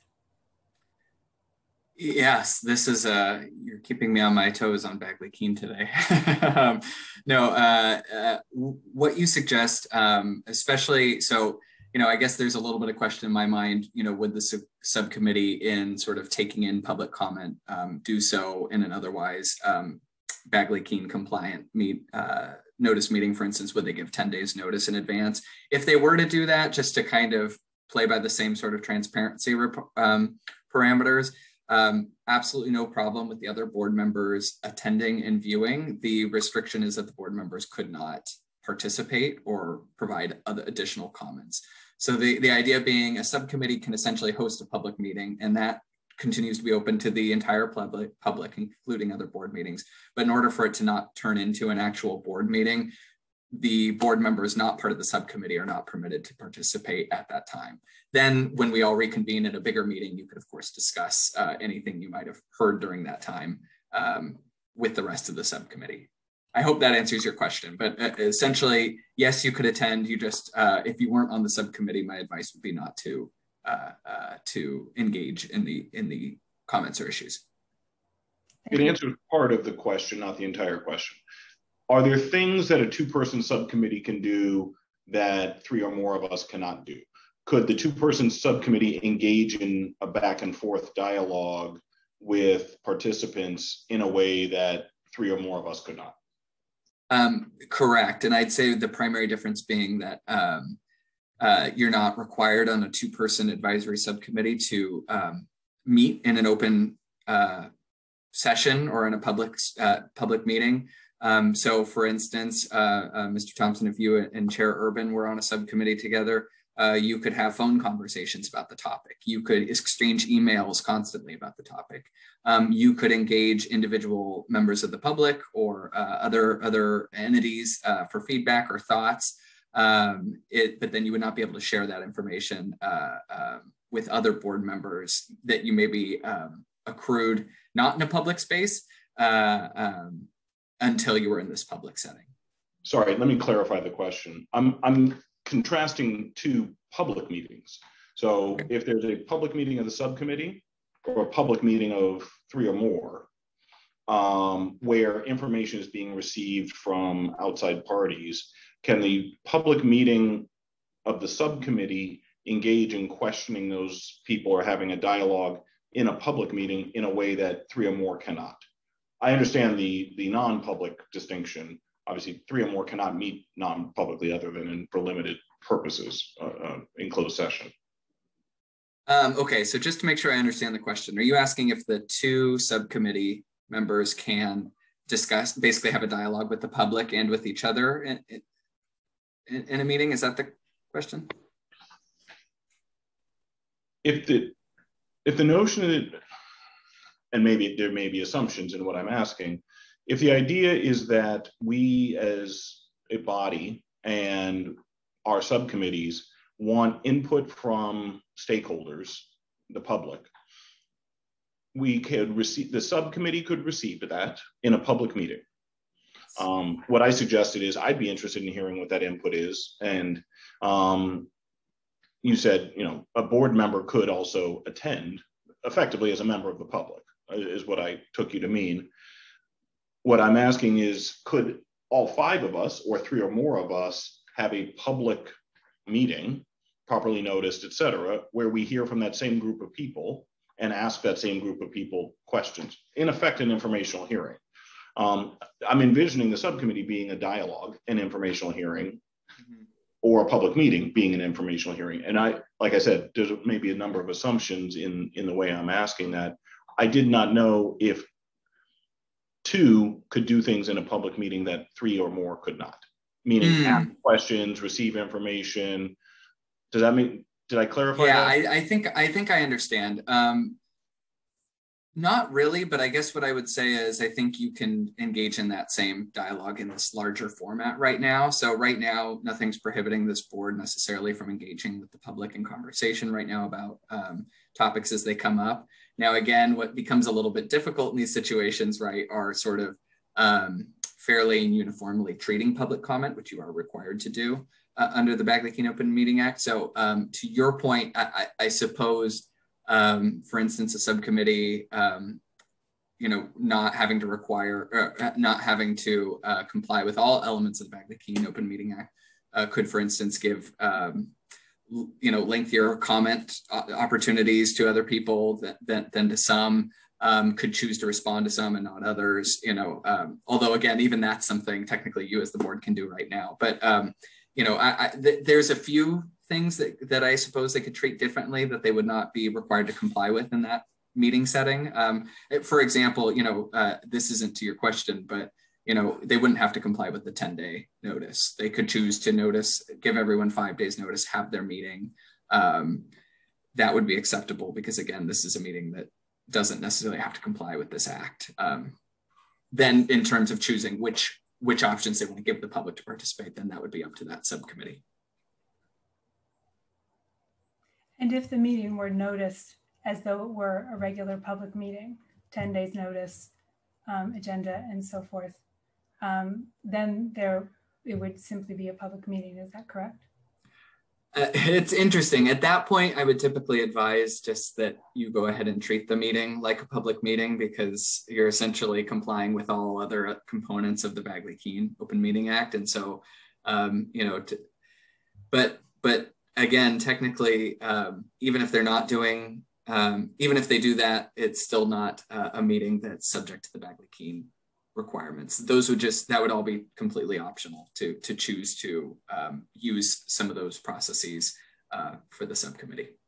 Thank you, Mr. Laird. I should say, I was initially thinking of something somewhat more modest, but in that the subcommittee would have sort of a plan or ideas for this kind of input and other components of getting ready for the rulemaking process. On the other hand, I may have been being too optimistic about when we're able to schedule our next board meeting, which is a future agenda item. Ms. De La Torre, and then Mr. Lay.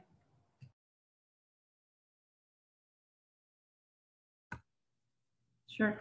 I was wondering if it might be helpful for me to give a summary of the process that the AG follow before they issue their regulations for CCPA, because I think they follow a good model, and we're talking about pre-rulemaking activities, meaning there's a lot of flexibility on what can or cannot be done, to Mr. Thompson's point. But maybe it's helpful if I summarize maybe Ms. Sierra might have to correct me on this. But will that be helpful, Ms. Chairman? Well, I think that's a little beyond the scope of the agenda item. I think it would be incredibly helpful in our next meeting. I certainly would be happy to hear it if it's within the agenda item. I think that's a little bit far afield from the agenda item, though. But if Mr. Laird thinks that I'm being too conservative, I am happy to defer. I will just advise that to the extent this will support decision-making around the subcommittees, I think it's reasonably within the parameters of this item. But again, understanding that, this should be focused on ultimately on discussion about how the subcommittees will operate. So to the extent this will help inform that process, that's allowable. Ms. De La Torre, I understood you to be suggesting that the timeline in which the AG's office followed would help give the board a picture of the kinds of things that a subcommittee might be considering. Right, they didn't have to abide by the same rules that we have to abide in terms of, board meetings, because there's no board. and it will take only 2 minutes. I just thought that it might be helpful for some of the members that might not have followed the process closely to just have an idea of the scope of what that was. Not that we need to adopt it, but just as a reference. I think I could give a picture of the things, some of the things the subcommittee could consider. What I suggest is I would like to hear from Mr. Lay, and then I think that summary would be quite helpful. Ms. De La Torre, thank you for offering. Yeah, forgot my point already. But the other point I was going to make was in terms of the regulatory committee, there was some mention earlier about possibly having two. I don't necessarily know how we would split that up, but to the extent, I don't know where we want to talk about this on the agenda. I do have some priorities that I think, should be considered before we jump off. We have to revisit this a month later. So I don't know what the right time to share those priorities are, maybe at the future agenda items.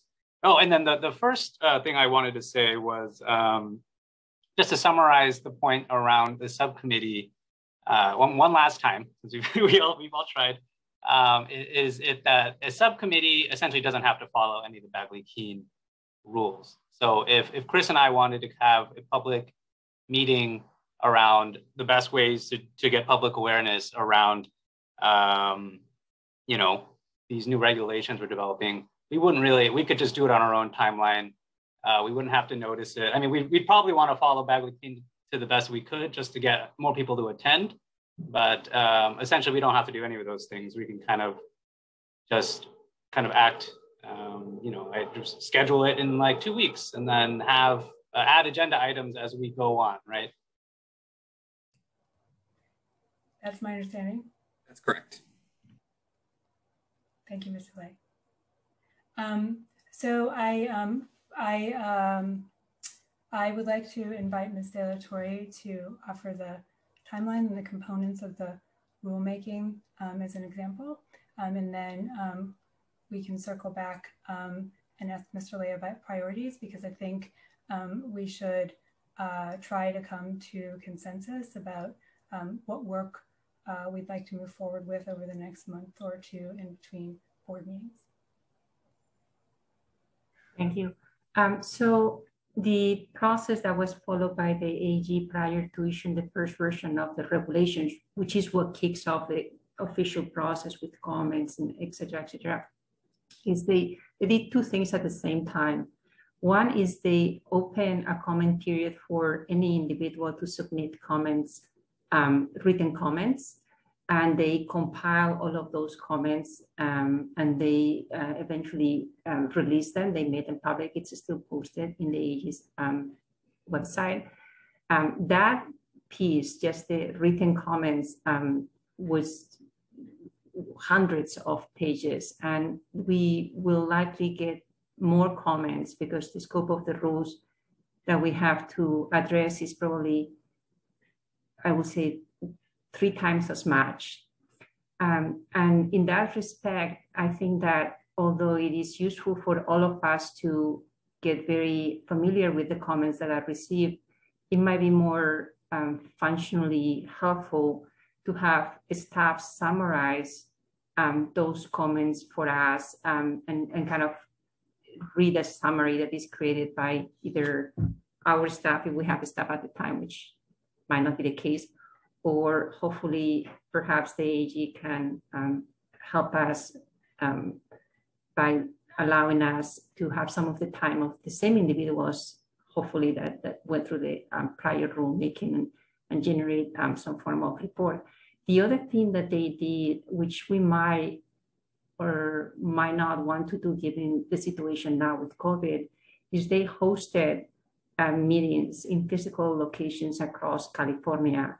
And the idea there was to select physical locations that will be accessible to all Californians. So some of the meetings were in Southern California. I believe there was in Sacramento one, and here in Stanford, there was one as well. And people attended those meetings and were able to present comments in a verbal form. They had those comments recorded, and they created a written version of them, which is also still publicly available. So those are two venues to gather information. The one thing to consider if we were to go through the route of, I guess, creating a Zoom version of what they did physically at those locations, is that it adds time, because you might have to convene, 3, 4 of those. That could be a month and a half, which is why I'm urging all of us to consider opening the process for comments, because it's the gathering of the comments that's going to take some time. It's going to take, I think it took them 3 to 4 months to actually go through the process. And that's just prior to us analyzing the information so that we can be in a good position to put forward a strong first draft for the regulations. I hope that was a helpful summary. I know that I might have been inaccurate in some respects. I was not prepared to provide a summary, but I hope the members find it helpful. Thank you very much, De La Torre. It is helpful, Ms. De La Torre, excuse me. It is helpful to have a sense of some of the potential options. I have some worry about trying to collect public comment when we are very limited in staff. So I think this is also, all of this has to sort of happen in parallel, which I think we've been discussing. But I think understanding some of the options is really useful. And at least as one member of the board, I fully support as much information gathering as we can do in advance as possible. Mr. Thompson? To the point that Ms. De La Torre made, and perhaps Mr. Lay and I can work on this, is trying to narrow the scope of. So I think if we're going to ask people for comment, it has to be focused. It shouldn't just be open-ended. I don't think she was suggesting that, but maybe there are a series of questions that we are seeking answers to, or input on, and or some kind of, for lack of a better term, white paper type of, if you have an interest in this issue or some sort of expertise, to provide a paper that outlines your proposals, suggestions, concerns, in a limited form, and from privacy advocates, consumer groups, concerned industry groups, the general public, but with a narrow set of questions rather than open-ended. That's just an off-the-cuff thought, but I like the idea of gathering stuff on the front end. I just think it needs to be somewhat focused to not, I don't want to create the expectation that we're listening if we're not going to be able to get through it all, and then tell people to send us stuff and then we don't do anything with it. That's worse than not engaging at all. That's one observation. And I don't know, Chairperson, if you want to react to that. And then I had one other. I can go on. Tell me how you'd like me to proceed. The other, it's unrelated to this one. Okay. Thank you for the comment. I agree. I just, again, as one member of the board, I certainly agree that targeted requests, a plan for processing the information will be important. My thinking about subcommittees, again, is that the subcommittee could review and consider what they think the best plan is. I believe Mr. Laird has clarified to us that if it seems like there's time between then and the next public board meeting, that the subcommittee is free to collect some information, which would then go into the discussion for the next public board meeting. Or if there's not, the subcommittee could simply bring its findings and suggestions for priorities or additional process to the board for the next public board meeting. And in terms of the right way to go about it, I certainly agree with you on that. And your second point? Well, I guess that also depends on item 14, what the cadence of our meetings are, and if we're meeting monthly, that's one thing. If we're meeting quarterly, that's another. The other is you mentioned perhaps needing another subcommittee to focus on audit and risk, the risk analysis, which I think makes sense. I mean, in my mind, I think of kind of 5 main areas that we need to focus on. That's one of them. And then enforcement and how the structure of enforcement and approach to enforcement might be another. It's not, you know, I still think the regulatory development and developing draft regs is got to be super high priority. So maybe those things are further down the road, but just wanted to flag that we may well need a subcommittee to look at different models and options for how we do our enforcement work. Thank you, Mr. Thompson. I do agree. And it wasn't on the table for this, for getting us started because the timelines are different. The Attorney General's office is enforcing the CCPA currently and will be enforcing it for the next couple of years. So that was the thinking, that we will definitely need to take that up, and a subcommittee to look at it will be important, but that it was, given limited time, it was something to think about in the future. Other thoughts and comments?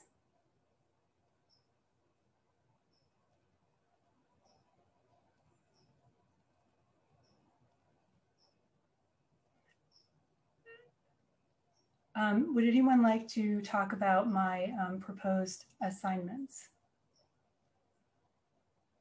Or are we going forward that way? Ms. De La Torre. Just a short comment that I neglected to make before. For the third subcommittee, I think that one of the important areas that they should advise on as soon as possible is where is the agency going to be located, because this is very important for the hiring process as well. So perhaps that could be a priority for that subcommittee to report on as soon as we meet again. Thank you, Ms. De La Torre.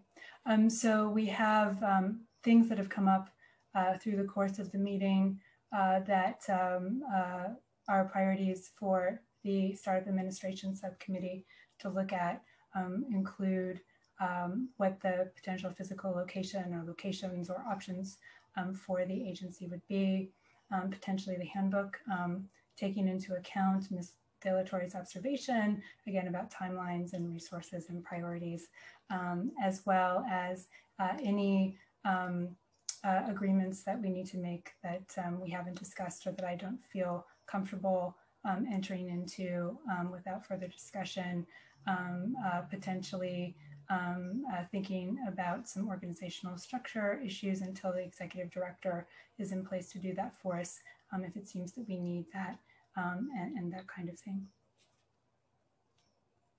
Mr. Thompson? 2 things. You asked for comments on the subcommittee structure and assignments. You know, I think on a go forward, I'm comfortable with the structure that you've proposed, with the caveat that was, I think, raised by a couple of folks, that the development and promulgation and drafting of the regulations is core to what we're going to do, and all of us have an interest in being a part of that process. So envisioning a process where that is allocated among multiple subcommittees down the road would be my one caveat to that observation. I do think that there's a good point about where the duty station for these jobs is, which seems like a barrier to posting them. I don't know if it's required as a function of posting a government job that the duty station be clear. Wouldn't surprise me if that was a requirement of a posting. So are we, and maybe Ms. Garcia can answer this, are we delaying our own posting that we've all identified as urgent by not having a headquarters location or a duty station for these jobs? Ms. Garcia, are you available to answer the question? I am. So duty statement, yes. Location, not necessarily. You can have it be open because you can explore the options of remote working, for example. Or we can put it broad, just statewide. That is against, one point, that is specific to the executive director. And then again, for the CEAs as well, you will need a duty statement, but we could at least start the initial process of establishing them with CalHR with a draft duty statement that the board can amend at a later date. Okay, my own observation, I don't think if you're going to be the executive director of the agency, being purely remote is really feasible. That's just my own view. I don't know if anybody, maybe we can't talk about this, but option. I mean, it seems like there's Sacramento and then there's everywhere else. Those are the choices. And sorry, just let me add, and that is specific to the initial advertisement. At least you could have it be open, but then require that the individual be located at wherever you define as your final physical location.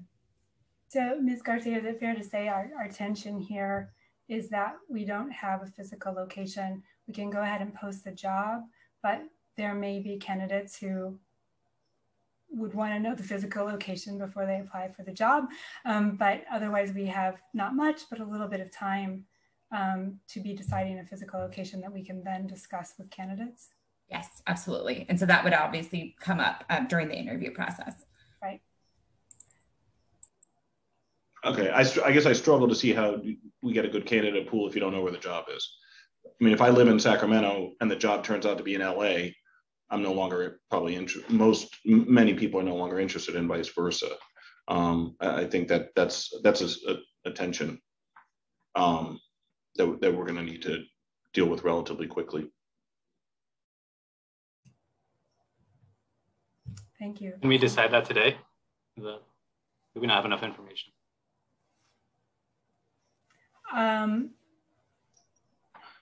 Ms. Garcia, the other question is whether we've properly agendized a decision like that.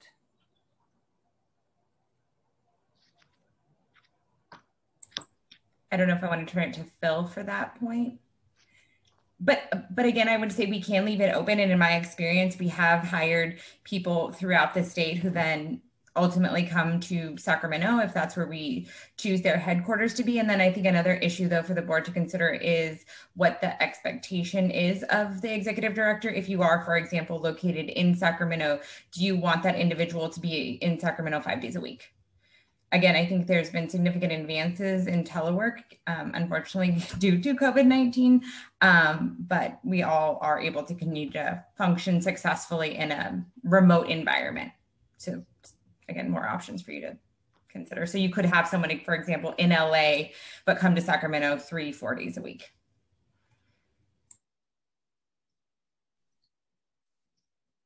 In terms of being able to discuss sort of location of the position, I mean, I suppose if we wanted to consider revisiting agenda item 6 in terms of hiring strategy, timelines, and duties, I mean, I do think this somewhat recently falls into a general discussion of sort of this duty statement we've been discussing and sort of the parameters of the job that were discussed earlier. That said, you know, to the extent the board also feels like more information is needed before they're ready to make a determination on that. To Tiffany's point, I think the way the process works, at least as far as I understand it, is essentially the board could further refine sort of the requirements of the position at the next stage, if that's how they want to proceed. And sorry, just one other option. We could, for example, we could do Sacramento now. And then depending on the candidates that we receive, we could always go back out and re-advertise.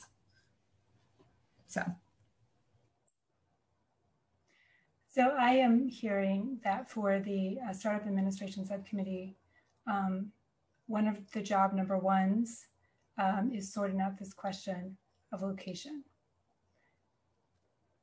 The second question would be whether we do want to revisit the hiring plan discussion in order to decide whether to list Sacramento or another location. Mr. Lay? Yeah, I think it would be helpful to just maybe we don't have to come to a decision today, but maybe to just kind of discuss the pros and cons while we can, instead of just putting it all on the committee to do it while we're all here. That would be my recommendation. Mr. Laird, as long as that's kosher. Yes, although I might advise that, well, I guess it gets a little tricky. I was going to say, to the extent we could conclude this agenda item before moving back to the other one, but you are permitted to take agenda items out of order, so we can proceed however you see fit. All right. Well, let's see if we can make progress towards concluding this agenda item and then jumping back to discuss the location. Ms. Sierra, and then Mr. Lay. I'll wait because I was going to comment about agenda item number 6. So I'll wait till we go back to that item. Okay, thank you, Ms. Sierra. Mr. Lay? I just left my hand up. Okay. All right, wonderful. In that case, I would like to try to sum up what I think, where I think we are. My understanding of the conversation is that everyone is broadly okay with the subcommittee plan, that folks understand that subcommittees are able to collect information, that the question of how far beyond doing some research and making advising the board as to what the next steps are for each subcommittee will in part, of course, be informed by the timing of our next meeting. I haven't heard anyone ask to be moved from their proposed assignments. I do want to give people an opportunity to let me know if it is something that is you feel you would prefer not to do, and if everyone is under sort of general consensus that we can move forward. My understanding is we don't need to vote on this. We can go ahead and operate in subcommittees, but I do want to give everybody again another chance to comment before we do move forward.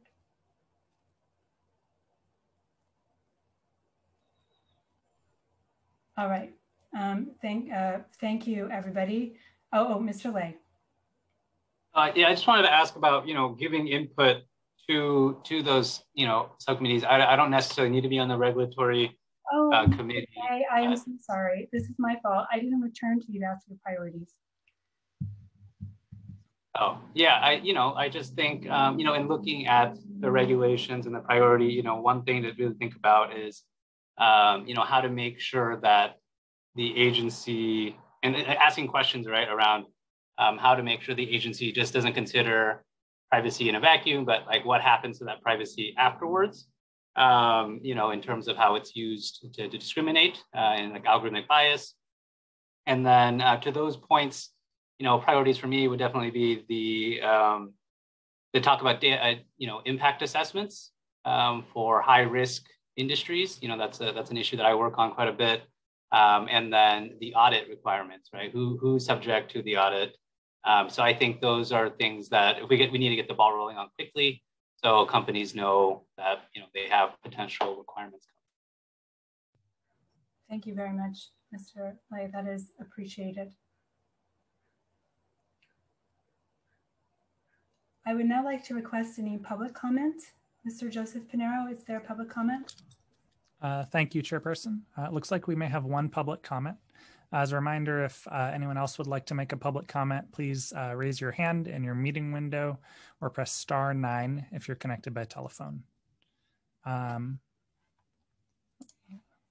So we have Sherry Porth Rockwell. If you have a comment, you have 3 minutes. Hi, this is Sherry Porth Rockwell, and I'm a privacy lawyer at Sidley Austin in Los Angeles. But I'm making this comment as my position as acting chair of the privacy law section of the California Lawyers Association. Many of you know, and some of you may not know, that the California Lawyers Association is the bar association for all California lawyers. So the members of our section are the data privacy and security lawyers who work in a variety of settings. We're law firms, advocacy groups, in-house counsel, healthcare settings, cybersecurity firms, you name it. And we are the consumers of CCPA regs and also the regs you will be developing. So in my capacity as chair of this section, I want to offer you our help. We can reach a lot of people. We're good at it. The organization is well equipped to broadcast messages to thousands of lawyers. And so I just want to offer our assistance to the subcommittee to facilitate any of the preliminary rulemaking activities, fact-finding, or whatever you think could be helpful. We are here to support the board and the agency. And that's it. Thank you. Thank you very much, Ms. Rockwell. Are there further public comments? I do not see any more public comments at this time. Thank you, Mr. Joseph Pinero. Are we ready to circle back to agenda item number 6, Mr. Thompson, and then Ms. Sierra? Is there any chance we could have a 5-minute break before going back to the other item? Absolutely. Would others like a 5-minute break? In fact, if anybody asks for a break, we should just take a break. Let's take a 10-minute break and reconvene at 3:38 p.m. Pacific time.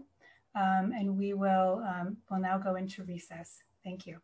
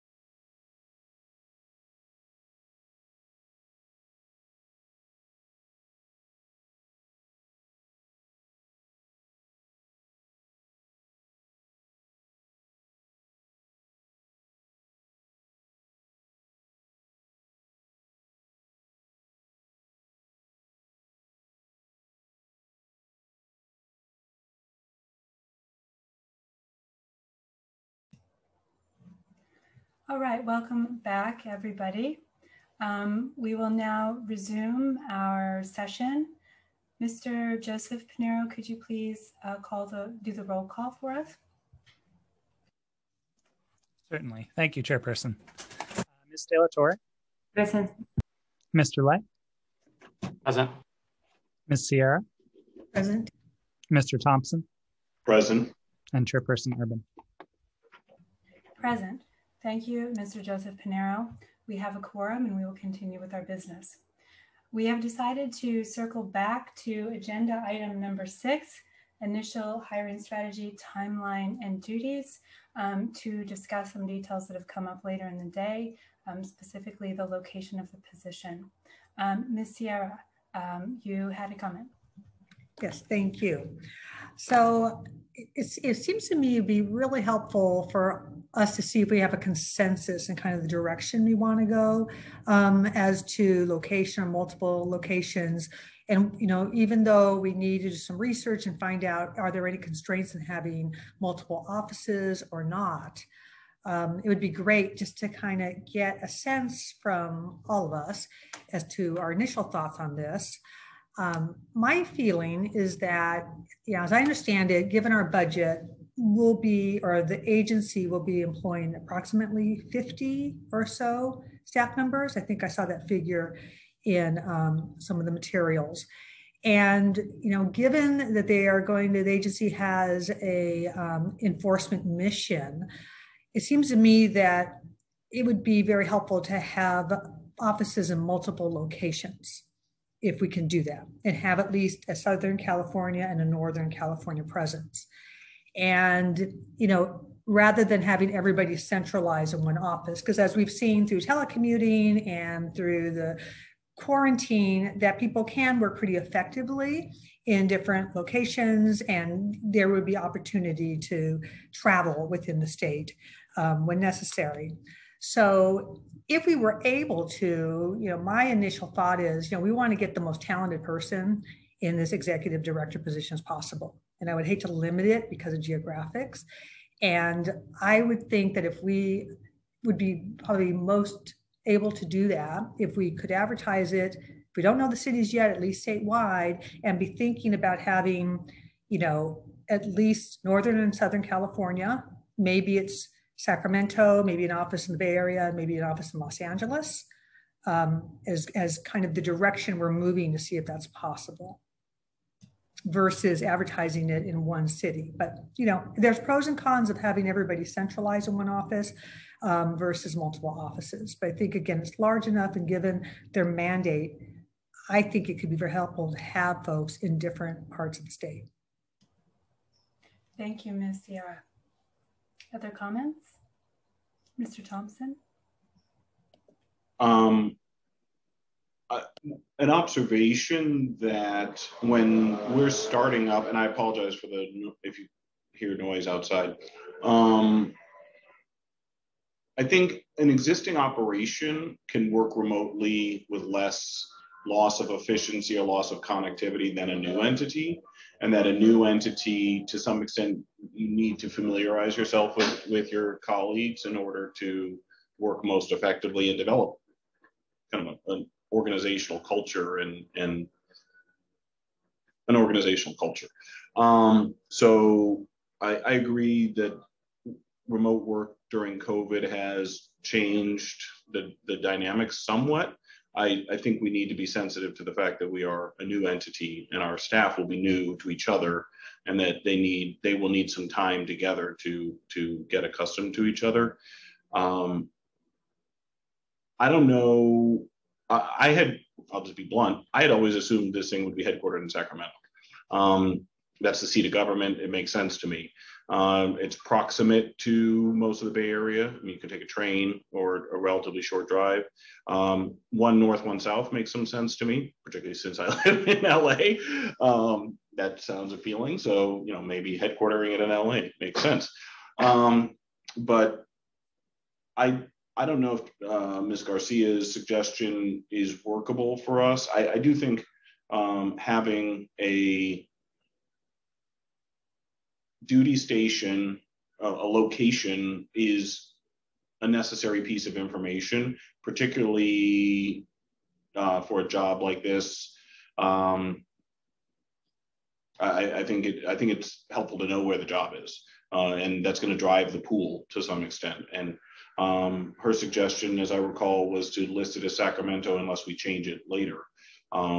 I'm comfortable with that. I always, perhaps because I always assumed it would be in Sacramento, just because that makes logical sense to me. So that's my view on it. We haven't touched on this, and I did some looking last night and couldn't really find an absolute number. Is there a maximum salary or salary range that jobs like this go into? I don't know if there's a maximum state salary or kind of a benchmark of other similarly situated jobs, because I don't know if there's locality pay. If it's X and it's X plus 10% in the Bay Area, is that going to be enough for somebody in the Bay Area given the cost differentials? Those are my thoughts. Thank you, Mr. Thompson. Salary does have to be approved by CalHR. Ms. Garcia, would you mind expanding a little bit for Mr. Thompson and the board? Sure, yes, absolutely. So CalHR, as Chairperson Urban said, is approved by the Department of Human Resources. And so just some initial groundwork we did is we did an analysis, as in my BCSH in correspondence with the chair, an analysis of similar sized entities. And so what we're looking in terms of salary range is between $11,000 and $14,000 a month. And what CalHR, so the lower end would be $132 annually, for example. I see you doing the math in your head. So they look at the size of the organization, for example, as you noted, roughly, and I'm sorry, board member Sierra said approximately 50 people. To be honest, I don't know. And I would just also note that you can grow to the extent that you need to, and that would just be a process with the Department of Finance and the legislature. Sorry to get in the weeds on that, but you can be larger than $10,000 budget or 10 million. So yes, again, size of the entity, so number of people, the size of your budget, and the scope and complexity of your work are all factors that CalHR will consider when making that initial salary determination for the executive director. Thank you, Ms. Garcia. Mr. Lay? Yeah, I actually also thought this would be in Sacramento, but, as we talked about it more and more, I was thinking, this is a brand new agency. And, I, having worked in a lot of administrative agencies, I can see us like taking a different direction. There's a lot of new research out there about how to best do hybrid work and, still build culture. And, it's really out of my expertise because, those are things that maybe the ED or whoever the deputy could be, might have better answers to that. But, in terms of the options, right? It's like Sacramento, I see that as an important place because of the ED and the need to be close to, the legislative action that may determine a lot about, what gets added to the CPPA, but I also say, the CPUC has a multiple office model. They're headquartered in SF. They have offices in LA and Sacramento. So, I think that approach could work. Just assuming there's like a head office somewhere, and most of the tech industry that would be subject to this, they're mostly located in the Bay Area. So I could also see from the enforcement side of things, the need for that proximity, and maybe having hearings there to the extent they need to be in person, as kind of just a convenient location. But that's all I have to say is there's a lot of options. I don't think it doesn't seem like we're going to be able to get consensus today, but I kind of am warming up to the multiple office model. Thank you, Mr. Lay. Ms. De La Torre? Thank you. So I wanted to share a couple of things. The first one is just from a very kind of initial realistic perspective. I imagine we are going to be renting space at a building that's a public building. And in terms of availability of those, that could be quite limited. I don't know where we are with doing research on that. But after we do that initial research, it might be that we realistically have 5-6 actual possibilities to discuss, as opposed to just like a universe of different options. So I think it will be really, really helpful to get that information as soon as possible. What space is available to be rented effective immediately. And then the second thing that I wanted to bring to the attention of the board, because this is something that is the reality in many other similar agencies in other countries, and we have to be aware of it, is that and I think some of the comments prior to my comment touched upon this, the private market pays much more than what we will be able to pay to our staff. And I think it is highly likely, and it is typically the case for other similar agencies, that there's a lot of churn in terms of the staff, because they are offered, very good positions potentially. So I think, again, being very realistic, we should look at a market where our ability to compensate the staff allows them to have a good standard for their lives. And I think that probably the Bay Area will be excluded on that kind of approach. Not to say that maybe we don't want to have a satellite office in San Francisco, as Mrs. Sierra pointed out, but to look for a main location where our salary can actually be something that our staff feels comfortable with, will be, I think, on the long term, a really good approach. Thank you, Ms. De La Torre. I would also say I think we have the opportunity to create a structure that is as widely accessible to Californians as possible. And location or locations can be a component of that as well. In terms of how we move forward with this discussion, let me back up. I'd like to offer one additional thought of my own that is connected to thoughts that others have offered, which is that I have trouble seeing a successful executive director of this agency who is not available to go to Sacramento on a regular basis at the least.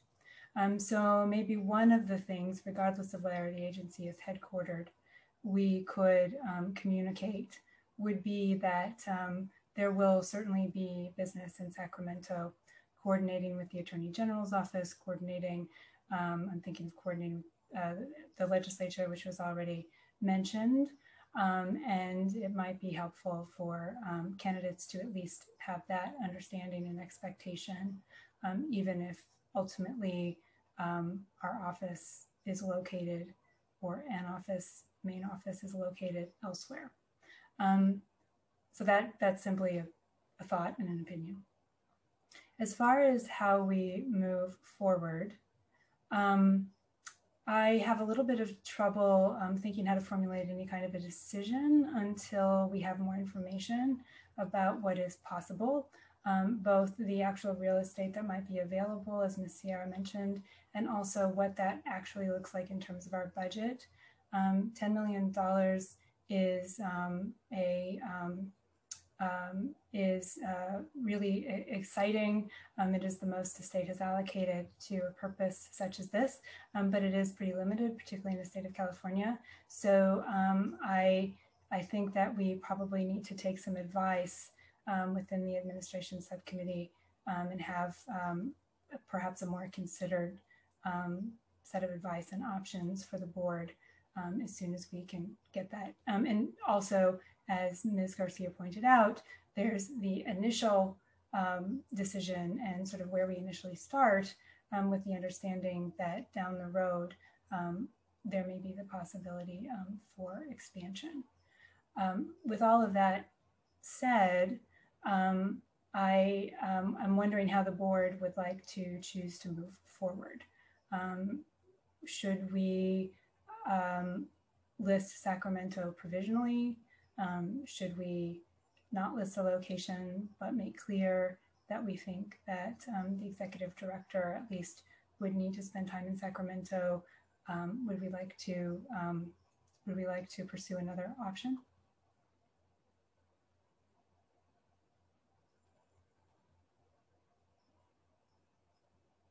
Mr. Thompson. I would list Sacramento provisionally as subject to change. Thank you. I believe Mr. Lay already expressed that opinion, but does that still stand? Ms. Sierra? Well, I think given the comments, and I think I will still be suggesting that there'll be an expansion of the geographic locations, but to get us started, since there does seem to be consensus that at a minimum, Sacramento would be a very reasonable and very likely headquarters, that may make sense to move forward, at least so there's clarity to the candidates who may wish to apply. Thank you, Ms. Sierra.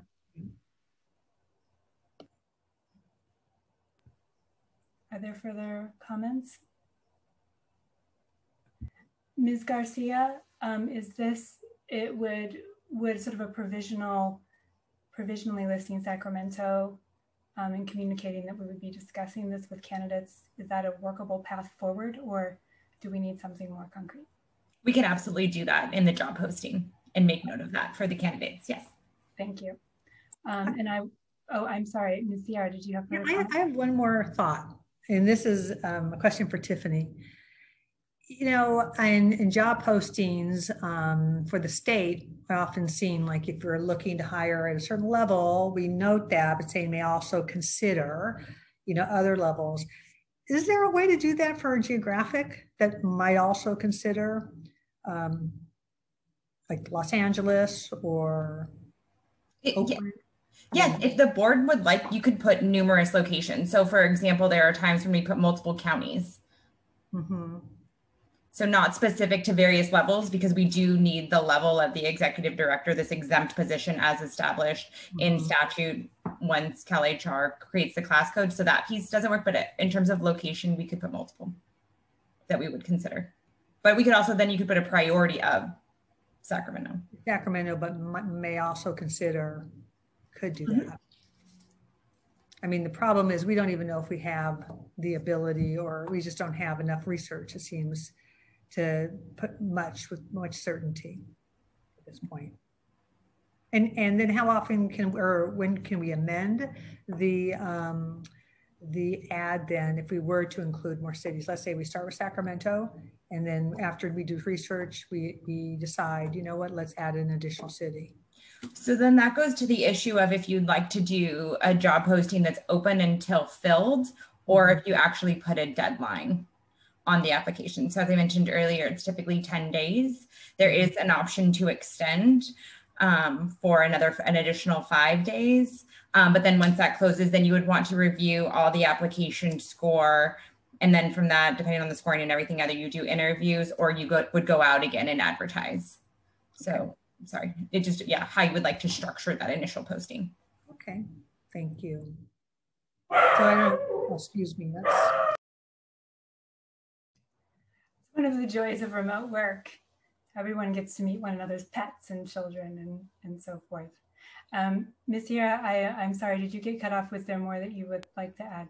No, I mean, just, this is a tough question, but it seems like, again, the consensus seems like a minimum Sacramento. Maybe that's the simplest way to proceed and do it with a date certain, and then we'll re-review and see where we're at. Maybe I'm comfortable with that. Yeah. And again, I think the subcommittee has clear direction to work out some more detailed information for the board on this topic. All right. Are we ready to move forward with Sacramento as a provisional, with the understanding that it might be amended as we have discussed? Thank you. I'm not sure we need a motion and an action item on that, but please raise your hand if you would like. Okay, we should check to see if there is public comment. Mr. Joseph Pinero, is there public comment? Thank you, Chairperson. I don't see any public comments at this time, but if you'd like to make a comment, please press the raised hand icon on your meeting window or press *9 on your telephone. Give just a moment for that. And I'm not seeing any comments at this time. Thank you, Mr. Joseph Pinero. In that case, we will move to the next item on the agenda before we circle back to agenda item number 6, which is the notice to the Attorney General to assume rulemaking authority. At this point in the meeting, I would also like to suggest that we take items somewhat out of order so that we discuss the item number 11 as it is set in the agenda, and then talk about the future meeting schedule, as that has been deeply connected to all of the other things that we've been discussing in the last couple of hours. And I just wanted to give the public a heads up that we might take that out of order so they can make decisions about coming and going in the meeting. All right, so we are now turning to agenda item number 11. A very exciting agenda item, if I could editorialize slightly, which is the need to provide notice to the Attorney General of the agency's assumption of rulemaking responsibilities. I will give a little bit of background on this agenda item, and then I will open it up for discussion. In order for the California Privacy Protection Agency to undertake its statutorily mandated rulemaking work, authority to adopt regulations under the California Consumer Privacy Act must be transferred from the Attorney General to the agency. Now, as we have discussed through the day with Mr. Laird, there are plenty of information gathering tasks we can undertake. We can work on drafts of regulations, but there is a point at which authority must be transferred before the the CPPA can move forward with rulemaking. For authority to transfer, we must provide notice to the Attorney General. Section 1798.185D of the California Consumer Privacy Act, as amended by the California Privacy Rights Act of 2020, states that beginning the later of July 1st, 2021, or 6 months after the agency provides notice to the Attorney General that it is prepared to begin rulemaking under this title, the authority assigned to the Attorney General to adopt regulations under this section shall be exercised by the California Privacy Protection Agency. Now, there is another provision, section 1798.199.40B, subsection B, which states on and after the earlier of July 1st, 2021, or within 6 months of the agency providing the Attorney General with notice that it is prepared to assume rulemaking responsibilities under this title, adopt, amend, rescind regulations pursuant to section 1798.185 to carry out the purposes and provisions of the California Consumer Privacy Act of 2018, including regulations, etc. There's a little bit more detail than that. So the first is about the transfer of the rulemaking authority directly. The second is embedded within the responsibilities of the agency. The advice that I've received is that both the intent and the likely clear meaning, or at least the likely meaning, is that it is the later of July 1st, 2021, or 6 months after we give notice when the authority can transfer. In the event of doubt, the legislature has been working on Assembly Bill number 694, which would amend that second passage that I read to say on and after the later of July 1st, 2021, or within 6 months of the agency providing the Attorney General with notice. I checked the status of the bill this morning. It has passed the Assembly. It has been read, once or twice in the Senate. It is currently a Judiciary Committee in the Senate. These are technical fixes to the bill, so I anticipate that the legislature will likely pass the bill and the governor will sign it into law, removing any ambiguity. What all of this means is that in order for us to begin a 6-month clock after which we will have authority transferred to us to undertake rulemaking, we need to agree to provide a notice to the Attorney General to that effect. So that is the purpose of this agenda item, whether the board is ready to provide notice to the Attorney General to this effect. And if so, then I will follow up immediately with a letter to the Attorney General, letting him know that we are giving notice. And 6 months from the date of that letter, the rulemaking authority will transfer to us. Are there questions or comments from the board? Yes, Mr. Thompson. So 6 months from now, call that December, mid-December, would we, pardon, say that again? December 14th or 15th. Okay. So going back to Mr. Laird's presentation on the Administrative Procedures Act, the first step is providing the draft package. I'm trying to pull up the presentation so I've got the terminology correct. The notice package submitted to OAL. So until 6 months from that notice have elapsed, can we not submit the notice package to OAL because we don't have the authority? Am I understanding that correctly? That is my understanding. Mr. Laird, could you please clarify for us? Yes, and actually, I think it's a little bit different.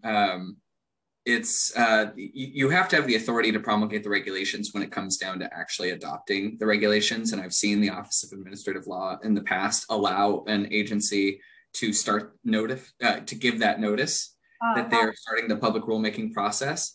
So you have the ability to issue a notice, in my opinion, tomorrow if you had regulations ready to go. What you wouldn't be able to do is then after that 45 days has lapsed, adopt those regulations and submit for final approval to OAL, because then OAL would say this agency doesn't have the authority to promulgate these regulations yet because that 6 months hasn't lapsed. So in talking with the chair about this, you know, at least from my chair, it would seem that making it clear that you have this authority as soon as possible will make it so that there's no timeline issues when you're ready to submit those, which will likely be, you know, closer to next spring than this coming December. But again, you know, the earlier you get that authority, the less problems I think you'll run into. So it seems like there could be ambiguity there. Is there any downside to issuing now? I mean, I'm working, and maybe we need to talk about this in some other context or some other forum. I'm working off the assumption that we should have our draft regulations circa January of next year in order to meet all of the deadlines and allow for some wiggle room so that we meet the July deadline. That's my own, I conceived of that. It may not be grounded in fact. So is there any downside to us issuing the notice to the Attorney General now? I don't believe so, and it would be my recommendation to proceed now. Ms. De La Torre? Thank you. So I'm not sure that we have an answer for this question, but my understanding from reading CPRA is that, and my expectation was that the AG will actually start the rulemaking process, but at least publicly, there's not been any indication that they have done so. Do we know if they have internally worked towards starting a process, identify the staff, or structure things that we're kind of trying to do on our own? I'm asking this question for two reasons. One is that to the extent that they have done that work, perhaps it's work that we can benefit from. And then the second one is because the law says that the agency is to notify when it is ready to assume rulemaking. And I'm not sure that we can honestly state right now that we are ready to assume rulemaking when we haven't even hired the executive director. So we really, I think one way or another, have to rely on the AG to at least start the process. Do we have answers to those two questions, whether they have done anything on their own, and in terms of, to what degree we can actually state right now that we're ready to assume the obligation? Thank you, Ms. De La Torre. I do not know of information about whether the Attorney General is proceeding or is planning to proceed to start the rulemaking. My understanding is they are expecting us to go ahead and give them notice, but of course it's up to us to give them notice. To your sort of substantive concern about the agency being ready and when it's ready. Mr. Laird, could you advise us on that point? Ms. De La Torre makes a good point that what we are notifying the Attorney General of is readiness. And at the same time, of course, we do have to make sure that the authority is transferred in time for us to be able to meet our statutory deadlines for the rulemaking. It's a good question and an interesting one, because the truth is you don't traditionally see hands off of authority like this in the law, traditionally in connection with a lot of our other rulemaking bodies. I will also say, at least in my conversations with staff from the Attorney General's office, they have not commenced rulemaking in this space, and it's my understanding that they did so knowing very well that this agency was taking over jurisdiction of these regulations, and they didn't think it would be prudent to start a process that maybe this board completely disagreed with. That said, I haven't checked in with them more recently, so I don't want to speak for the Attorney General's office, but just to relay at least my conversations with them. And then furthermore, in terms of sort of readiness for rulemaking, I think the complexity here is you have the balance of what someone may or may not deem to be ready for rulemaking against what is a pretty firm deadline to have these regulations in place. Now, in terms of what sort of the consequences are of either option, that obviously depends on which course you take, but in either option, I guess my point is if we don't notify that we're ready to take on rulemaking for this agency till a later date, I suppose if at some point that authority lapses beyond July 1st and no regulations are in place by July 1st, then the statutory deadline has not been met to promulgate these regulations. Again, it's an interesting thing when you have a deadline like that in statute, and especially this kind of handoff. I suppose, though, the idea is that this agency is the one that will have ongoing sort of primary authority and enforcement with these regulations you're developing. So I think at least that's been the idea, was that you'll hopefully be the ones taking control of the rulemaking going forward. But understanding the staffing limitations, I know those are hard requirements to balance.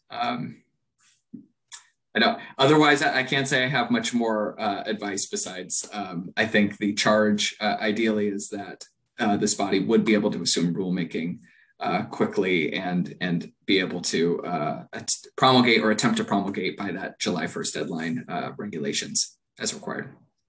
And Mr. Laird, just to be perfectly clear, you mean July 1st, 2022?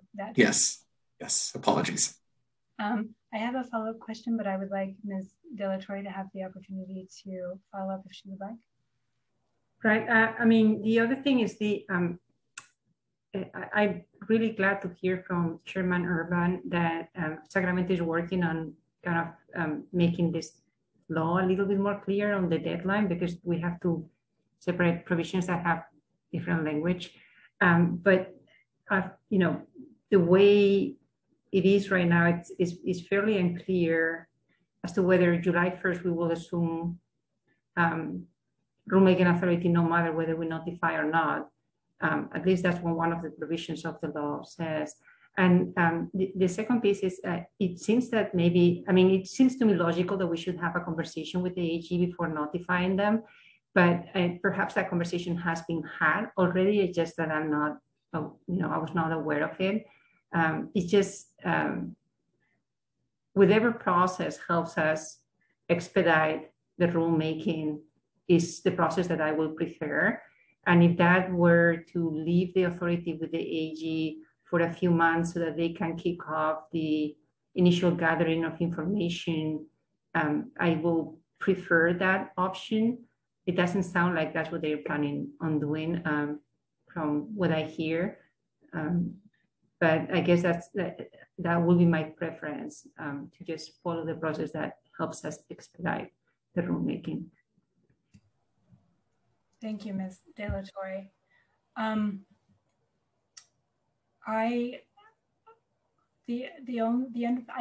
As Mr. Laird said, I don't want to speak for the Attorney General's office. I have had a brief conversation with the team who did the original rulemaking. My understanding is that they are expecting us to go ahead and give them notice that so that the authority will transfer. I can't say for certain if they were intending to start the process, but I have not had any indications that they are. It is certainly something that we could follow up on. One option would be for the regulation subcommittee to be sure to connect with the Attorney General's office and verify exactly what their part of the timeline is. I would like us to be sure, if that is what we chose to do, to consider two things. One is the timing of our next public meeting, so that we aren't putting off the 6-month clock, the beginning of the 6-month clock, too long. And then secondly, that we do feel comfortable that we don't have to agree to provide notice by July 1st, 2021. The ambiguity in the statute is there. It looks as though it won't be there forever, but currently it is still there. So I think I would like us all to review with Mr. Laird the second language, the earlier of language, and just make sure that we're comfortable that we are following what we're required to do under the statute. And this may, I think it's fine, but I would like us to be sure that we look at it closely.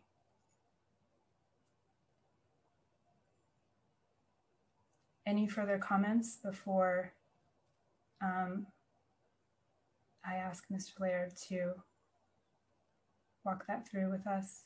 Yes, Ms. Sierra. You know, and one other piece, and maybe this goes to Ms. De La Torre's point, is by the next meeting, we should have a better sense of like how much outside help we can get staffing, you know, in working on these regulations, if that's going to be possible, you know, because as you know, the Attorney General's office or other state agencies, they all have a lot on their plates. I mean, there may be some real, limitations on how much staffing we can contract for to assist us. And we don't really know that piece yet of how much assistance we're going to have. Thank you. We will have to give notice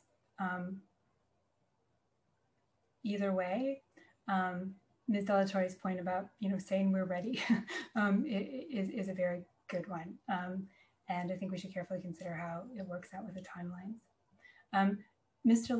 Laird, with apologies, could we bring you back on just to double check on that section of the CPRA that reads on or after the earlier of July 1st, 2021, or within 6 months of the agency providing the Attorney General with notice, etc. That provision has as its second half that on or after that date, the agency will adopt, amend, etc. Of course, the agency would need authority in order to adopt regulations. But I guess my question is there anything that could be triggered on July 1st of this year that we should be aware of if we decide to hold over the notice to the Attorney General for our next meeting in order to allow for more coordination with the Attorney General's office? I'm not aware of anything additionally that would be triggered, right? I think at the end of the day, the risk is in the inconsistency you've pointed out, right? That perhaps if that were to be the controlling interpretation, then actually you've assumed rulemaking authority on July 1st, whether you were ready to or not, essentially. But that doesn't, the only risk there would be then if the Attorney General's office were to attempt to somehow promulgate and complete and adopt further regulations after that date, and somebody were to make the opposing claim that they did not have the authority to do that at that time because of this alternative interpretation. But given the bill that you mentioned earlier, Chair, as well as the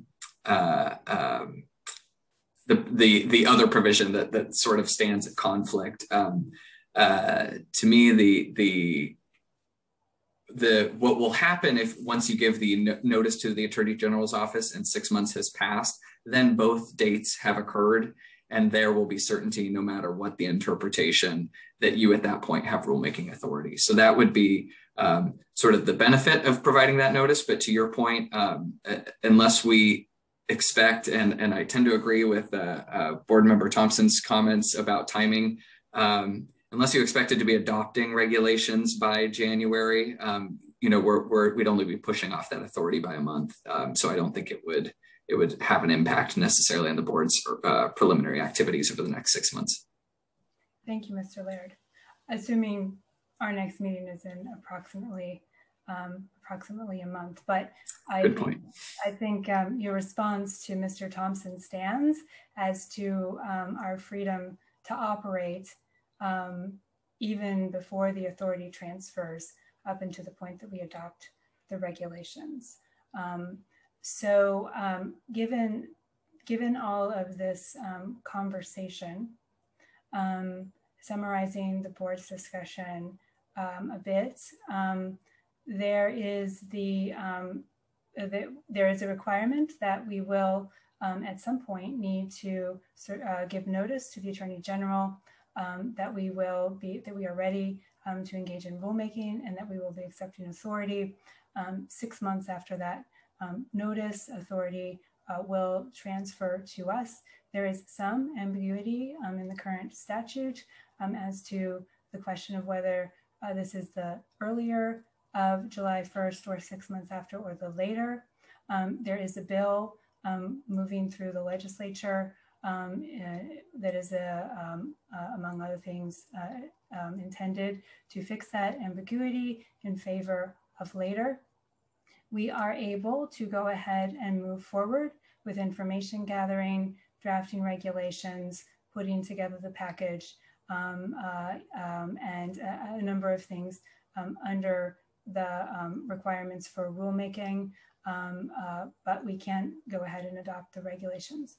So there is an argument that we do have some time before we need to get the 6-month clock started. And one thing that we could do with that time would be for the regulations subcommittee to explore with the Attorney General's office more about the Attorney General's office's plans, any plans for regulation or not, any staffing, any possibilities for helping us with staffing, and that sort of thing. Are there additional comments, or have I summarized that appropriately? All right, thanks to all of the board members for the discussion. In that case, listening to the conversation of the board, I propose that we do not take an action item on this, item of the agenda, and assume that we will take it up again once we have more information, with the caveat that we do need to discuss when we might hold our next board meeting. And so I'd like to leave open the option for the board to choose to circle back to this agenda item if we feel that we need to. I would now like to ask for public comment. Mr. Joseph Pinero, is there any public comment? Thank you, Chairperson. As a reminder, if you'd like to make a public comment, please press the raised hand in your meeting window or press *9 on your telephone. It looks like we have one comment right now from Shoaib Mohammed. You have 3 minutes to make your comment. Thank you, Evan and Chairperson and board members. My name is Shoaib Mohammed. I'm a policy advocate with the California Chamber of Commerce. I lead on issues of privacy and cybersecurity policy. And I just want to start by saying congratulations on all of your appointments and for inaugurating this new agency. On behalf of our over 14,000 members who employ over 25% of the private sector workforce in California, I just want to take this chance to introduce Cal Chamber and our Privacy Coalition to this board, and to say we really look forward to working together with you on a whole host of complex issues that we're going to address in the years to come. Historically, the Cal Chamber has appreciated a respectful, collaborative, and inclusive relationship with our state legislator, fellow stakeholders, the Attorney General's office, and we, of course, look forward to enjoying the same inclusive relationship with this honorable board as well. As you assume your duties, we also wanted to extend our appreciation to the former Attorney General, Becerra, for his efforts to maximize stakeholder input by engaging in a preliminary rulemaking process. As Mr. Laird and the board here touched on earlier this morning, as part of that process, the AG's office solicited public comments and held public forums to provide a wide variety of stakeholders the opportunity to provide meaningful input in advance of putting pen to paper to draft regulations. And we did believe such a preliminary rulemaking process was invaluable. As you know, the California Consumer Privacy Act and the CPRA of 2020 incorporate complex issues of first impression in our state. We look forward to an opportunity to provide this board with our expertise and our input at the start of this process to support your efforts. Again, I want to thank you all for the opportunity to be heard here today. We congratulate you on successfully inaugurating this new exciting agency and look forward to working with each of you in the near future. Thank you. Thank you for your comment. I apologize, Mr. Joseph Pinero. And I'm not seeing any other public comments at this time. All right. Thank you, Mr. Mohammed. And if the board does not have further comments on this issue at this time, then we will move to the next agenda item. We will be taking the next agenda item out of order for everyone to be able to follow along. We are going to move to what is listed on the agenda as item number 14, the future meeting schedule of the board.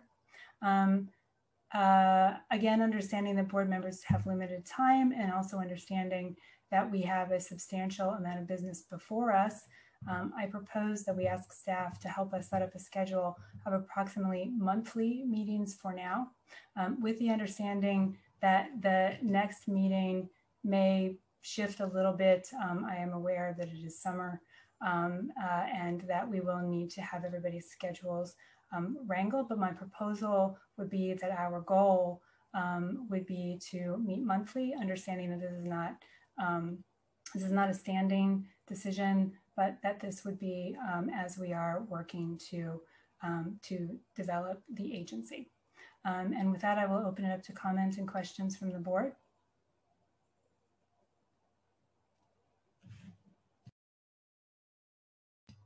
Mr. Thompson? I agree with your proposal. Thank you, Mr. Thompson. Are there comments and questions from the board?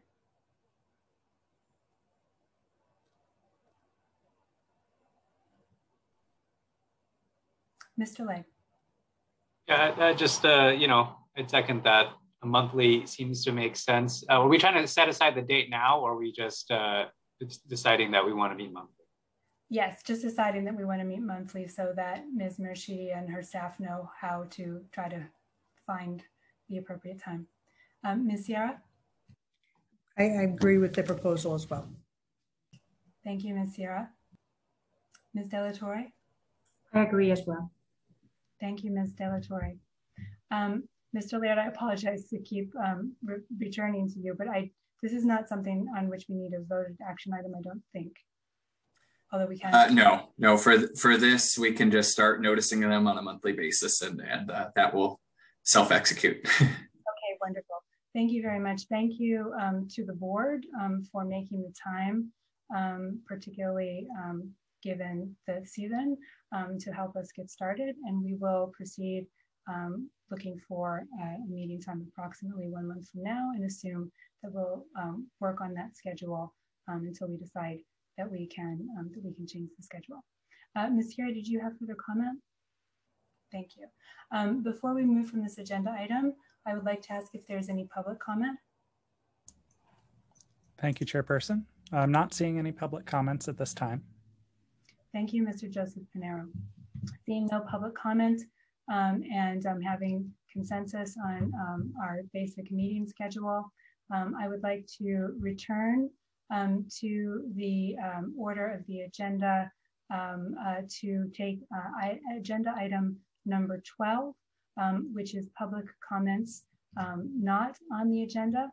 This is an opportunity for members of the public to comment on items that are not on the agenda.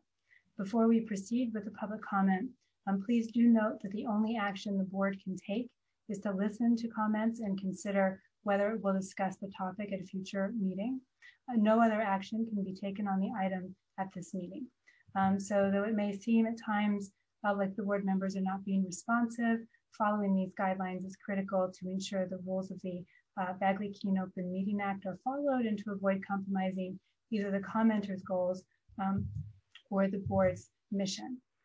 With that, Mr. Joseph Pinero, is there any public comment? Thank you, Chairperson. If anyone would like to make a public comment at this time, please press the raised hand in your meeting window or press *9 if you're connected by telephone only. I don't see any comments at this time. Thank you, Mr. Joseph Pinero. In that case, we will move on to agenda item number 13, future agenda items. This is an opportunity for the board to propose agenda items for our next meeting. I am happy to have this agenda item because I don't have to guess without being able to talk with you what agenda items we should have for our next meeting. I have a few to begin that I propose. One is, of course, hiring, any interviews that we are able to put together and potential decisions by the board, reports from subcommittees as we have been discussing today. And I have a question for the board as to whether you would find valuable future informational presentations.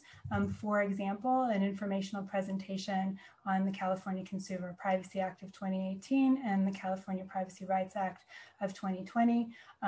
We, of course, enjoy and know this area of law, but they are complicated, and it is certainly possible for us to put together an informational presentation on those topics. So there may be other topics that you would like an informational presentation on.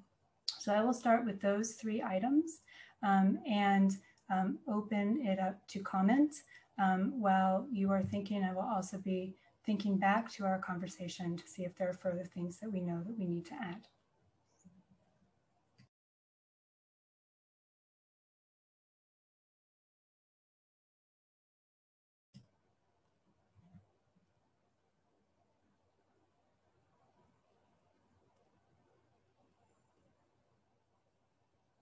Ms. De La Torre.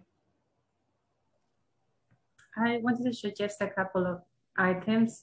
I apologize, I was trying to pay attention to the ones that you suggested, but I think it's a little late and I don't remember them perfectly. I thought they were all very acceptable when you mentioned them. I don't personally need that I need an informational presentation on any specific topic, but perhaps it will be helpful for other members and we can identify and select topics for that.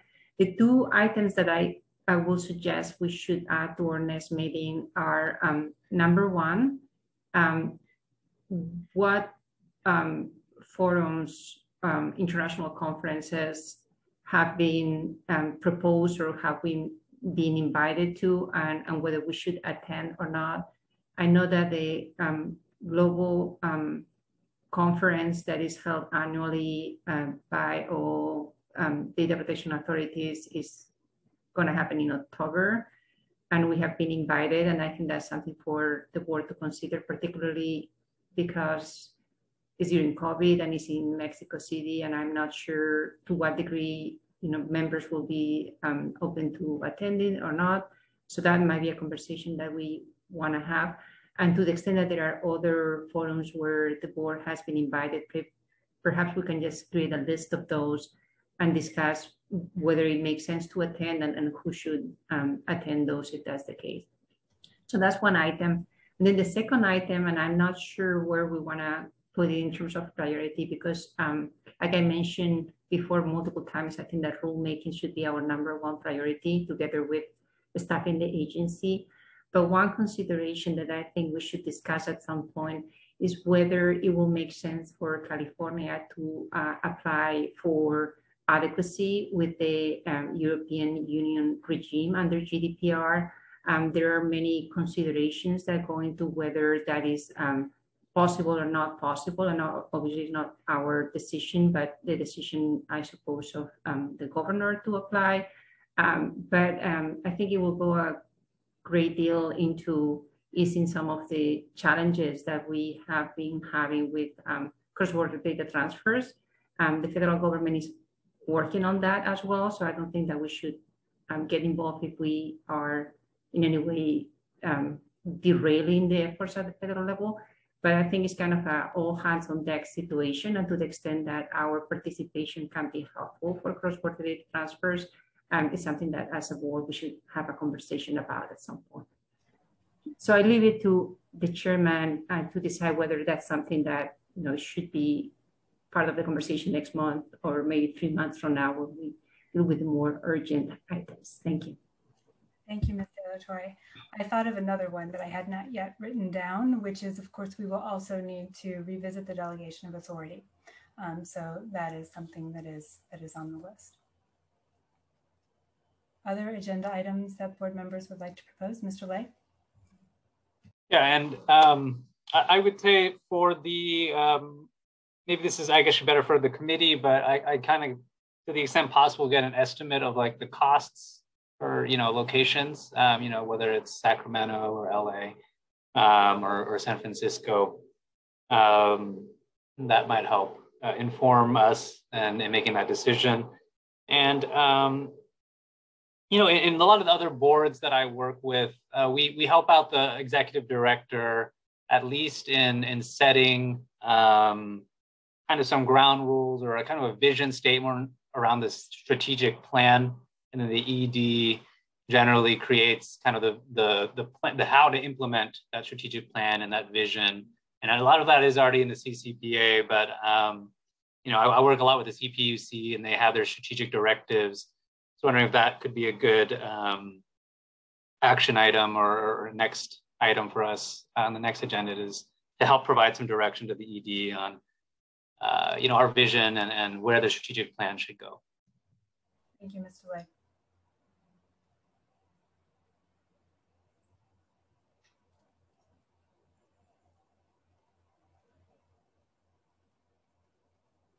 Mr. Thompson? A couple of things. One is just a reminder of a previous action from Ms. Garcia or for Ms. Garcia or somebody else, which is a report, and maybe this will be incorporated in other items, on temporary staff availability from the Attorney General or other government agencies. And sorry, it was all how the Attorney General is staffing this function. How many people, what levels, they have been promulgating regulations. It'd be good to know how many people they have on it. Are those people full-time or part-time? That could give us a rough order of magnitude of the person hours required for this function. Separately, this is perhaps a question for Mr. Laird, if necessary. On the hiring process, my recollection is personnel is one area in which we can have closed sessions. Can we have a closed session, a closed only meeting? Meaning, maybe we begin an open session and then go into closed session, but kind of in the interim. So if we're going to meet a month from now, we can't discuss resumes or candidates or anything until that point. But if the job is posted, it may make sense for us to start talking about the pool prior to the meeting where maybe we're narrowing. I just don't know if that's an option for us to have an interim closed meeting just on that subject. It's a great question, Mr. Thompson, and your intuition's correct on all of this. You can, in fact, have a meeting that's exclusively closed session items. However, actually, as you kind of guessed, the requirement would be that you open the meeting in a public setting, and then you would immediately adjourn into closed session for any sort of closed session discussions. And I've seen that done routinely, even for things like you discussed, when there's sort of a specific task before the board that they want to dedicate to a day to or something to that effect. So to comply with Bagley-Keene, it would still require that 10-day notice, and it would require that, personnel decisions about the executive director are being discussed in closed session, open the meeting in open session, and then adjourn into closed session to conduct the meeting of that sort.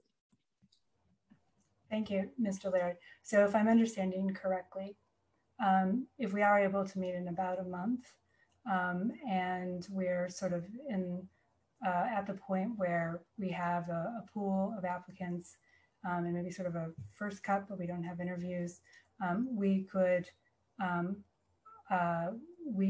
could request the board to enter into a closed session to talk that through and add sort of another layer of board discussion. That's correct, although you could also have it as a separate meeting, I suppose, is the point as well. So you can do it in either format, where you either have a regular meeting with other agendized items and then at some point adjourn to closed session to discuss things like personnel, or you might decide that's a topic that we want to get to sooner, or maybe in 2 weeks. And so we'd post a notice for that in 4 days. Then that meeting could be held in 2 weeks and it would just be a closed session meeting to discuss personnel. Great, thank you, Mr. Laird.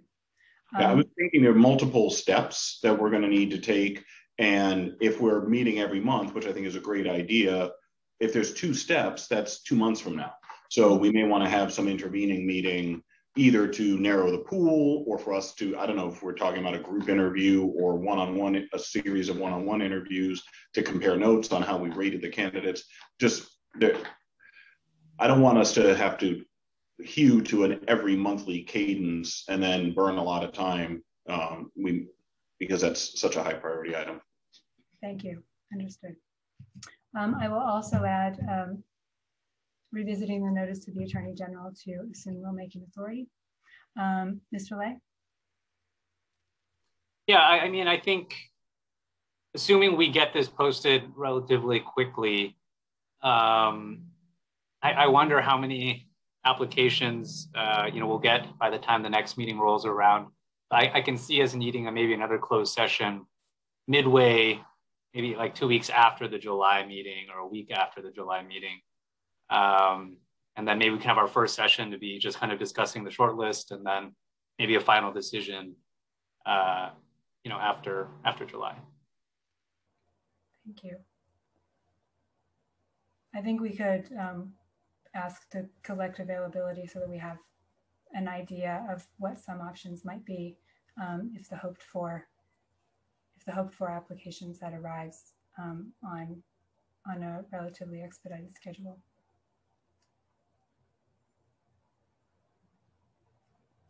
Other agenda items?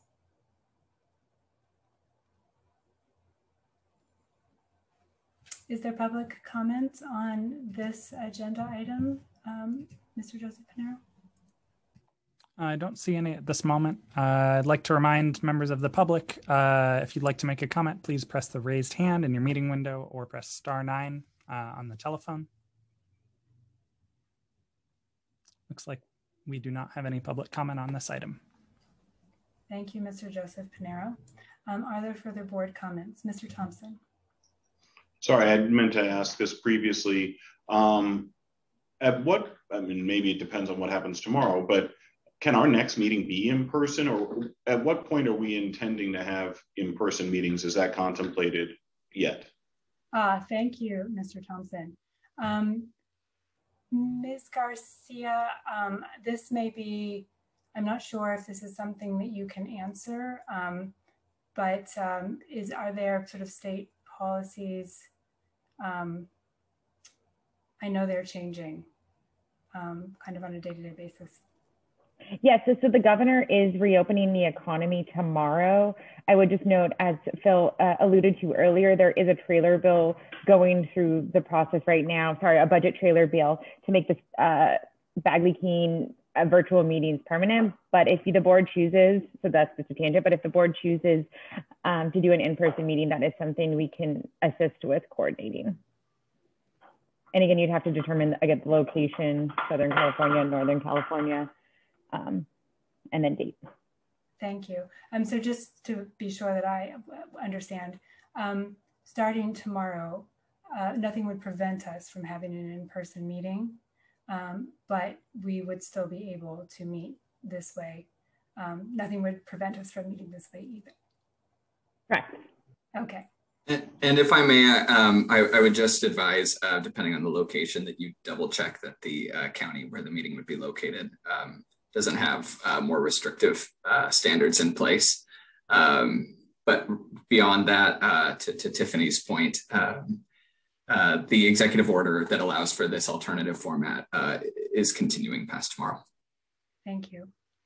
My expectation, Mr. Thompson, would be that we would probably meet remotely at least one more time until we have a sense of location and sort of where we can meet.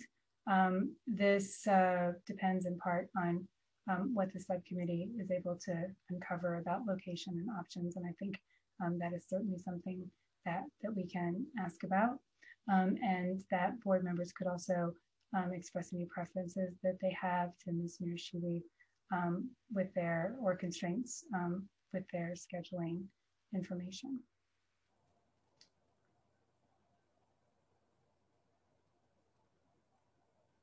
All right.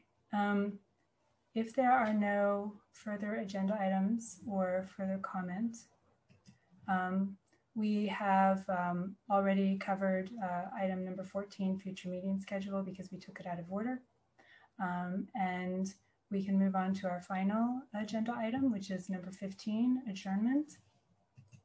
I would like to thank everyone, the board members, our panelists and meeting counsel, Deputy Secretary Garcia, and Deputy General Counsel Philip Laird for their service to us today, and for the many staff behind the scenes who've also made this meeting possible today. Mr. Joseph Pinero for moderating, and for our person taking minutes, the person who set up the website, and myriad other things so that we could meet today. I really would like to reiterate my gratitude to the board for putting so much time and care into this initial meeting. I know it was a long one. I know we had a lot to discuss. I know that we weren't able to discuss a lot of it in advance, which means that we had to probably spend more time on it than we would have otherwise. I greatly appreciate your attention and your dedication.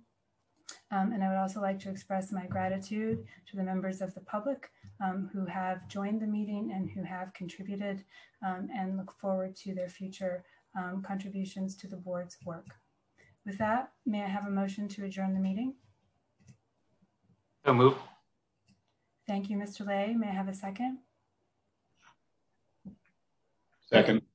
Thank you, Mr. Thompson. There has been a motion to adjourn the meeting and a second. Mr. Joseph Pinero, would you please conduct the roll call vote? Certainly. Ms. De La Torre? Aye. Mr. Lay? Aye. Ms. Sierra? Aye. Mr. Thompson? Aye. And Chairperson Urban? Aye. The motion to adjourn the meeting has passed with a vote of 5 yes, 0 no, and no abstentions. This meeting of the California Privacy Protection Agency Board is now adjourned. Thank you.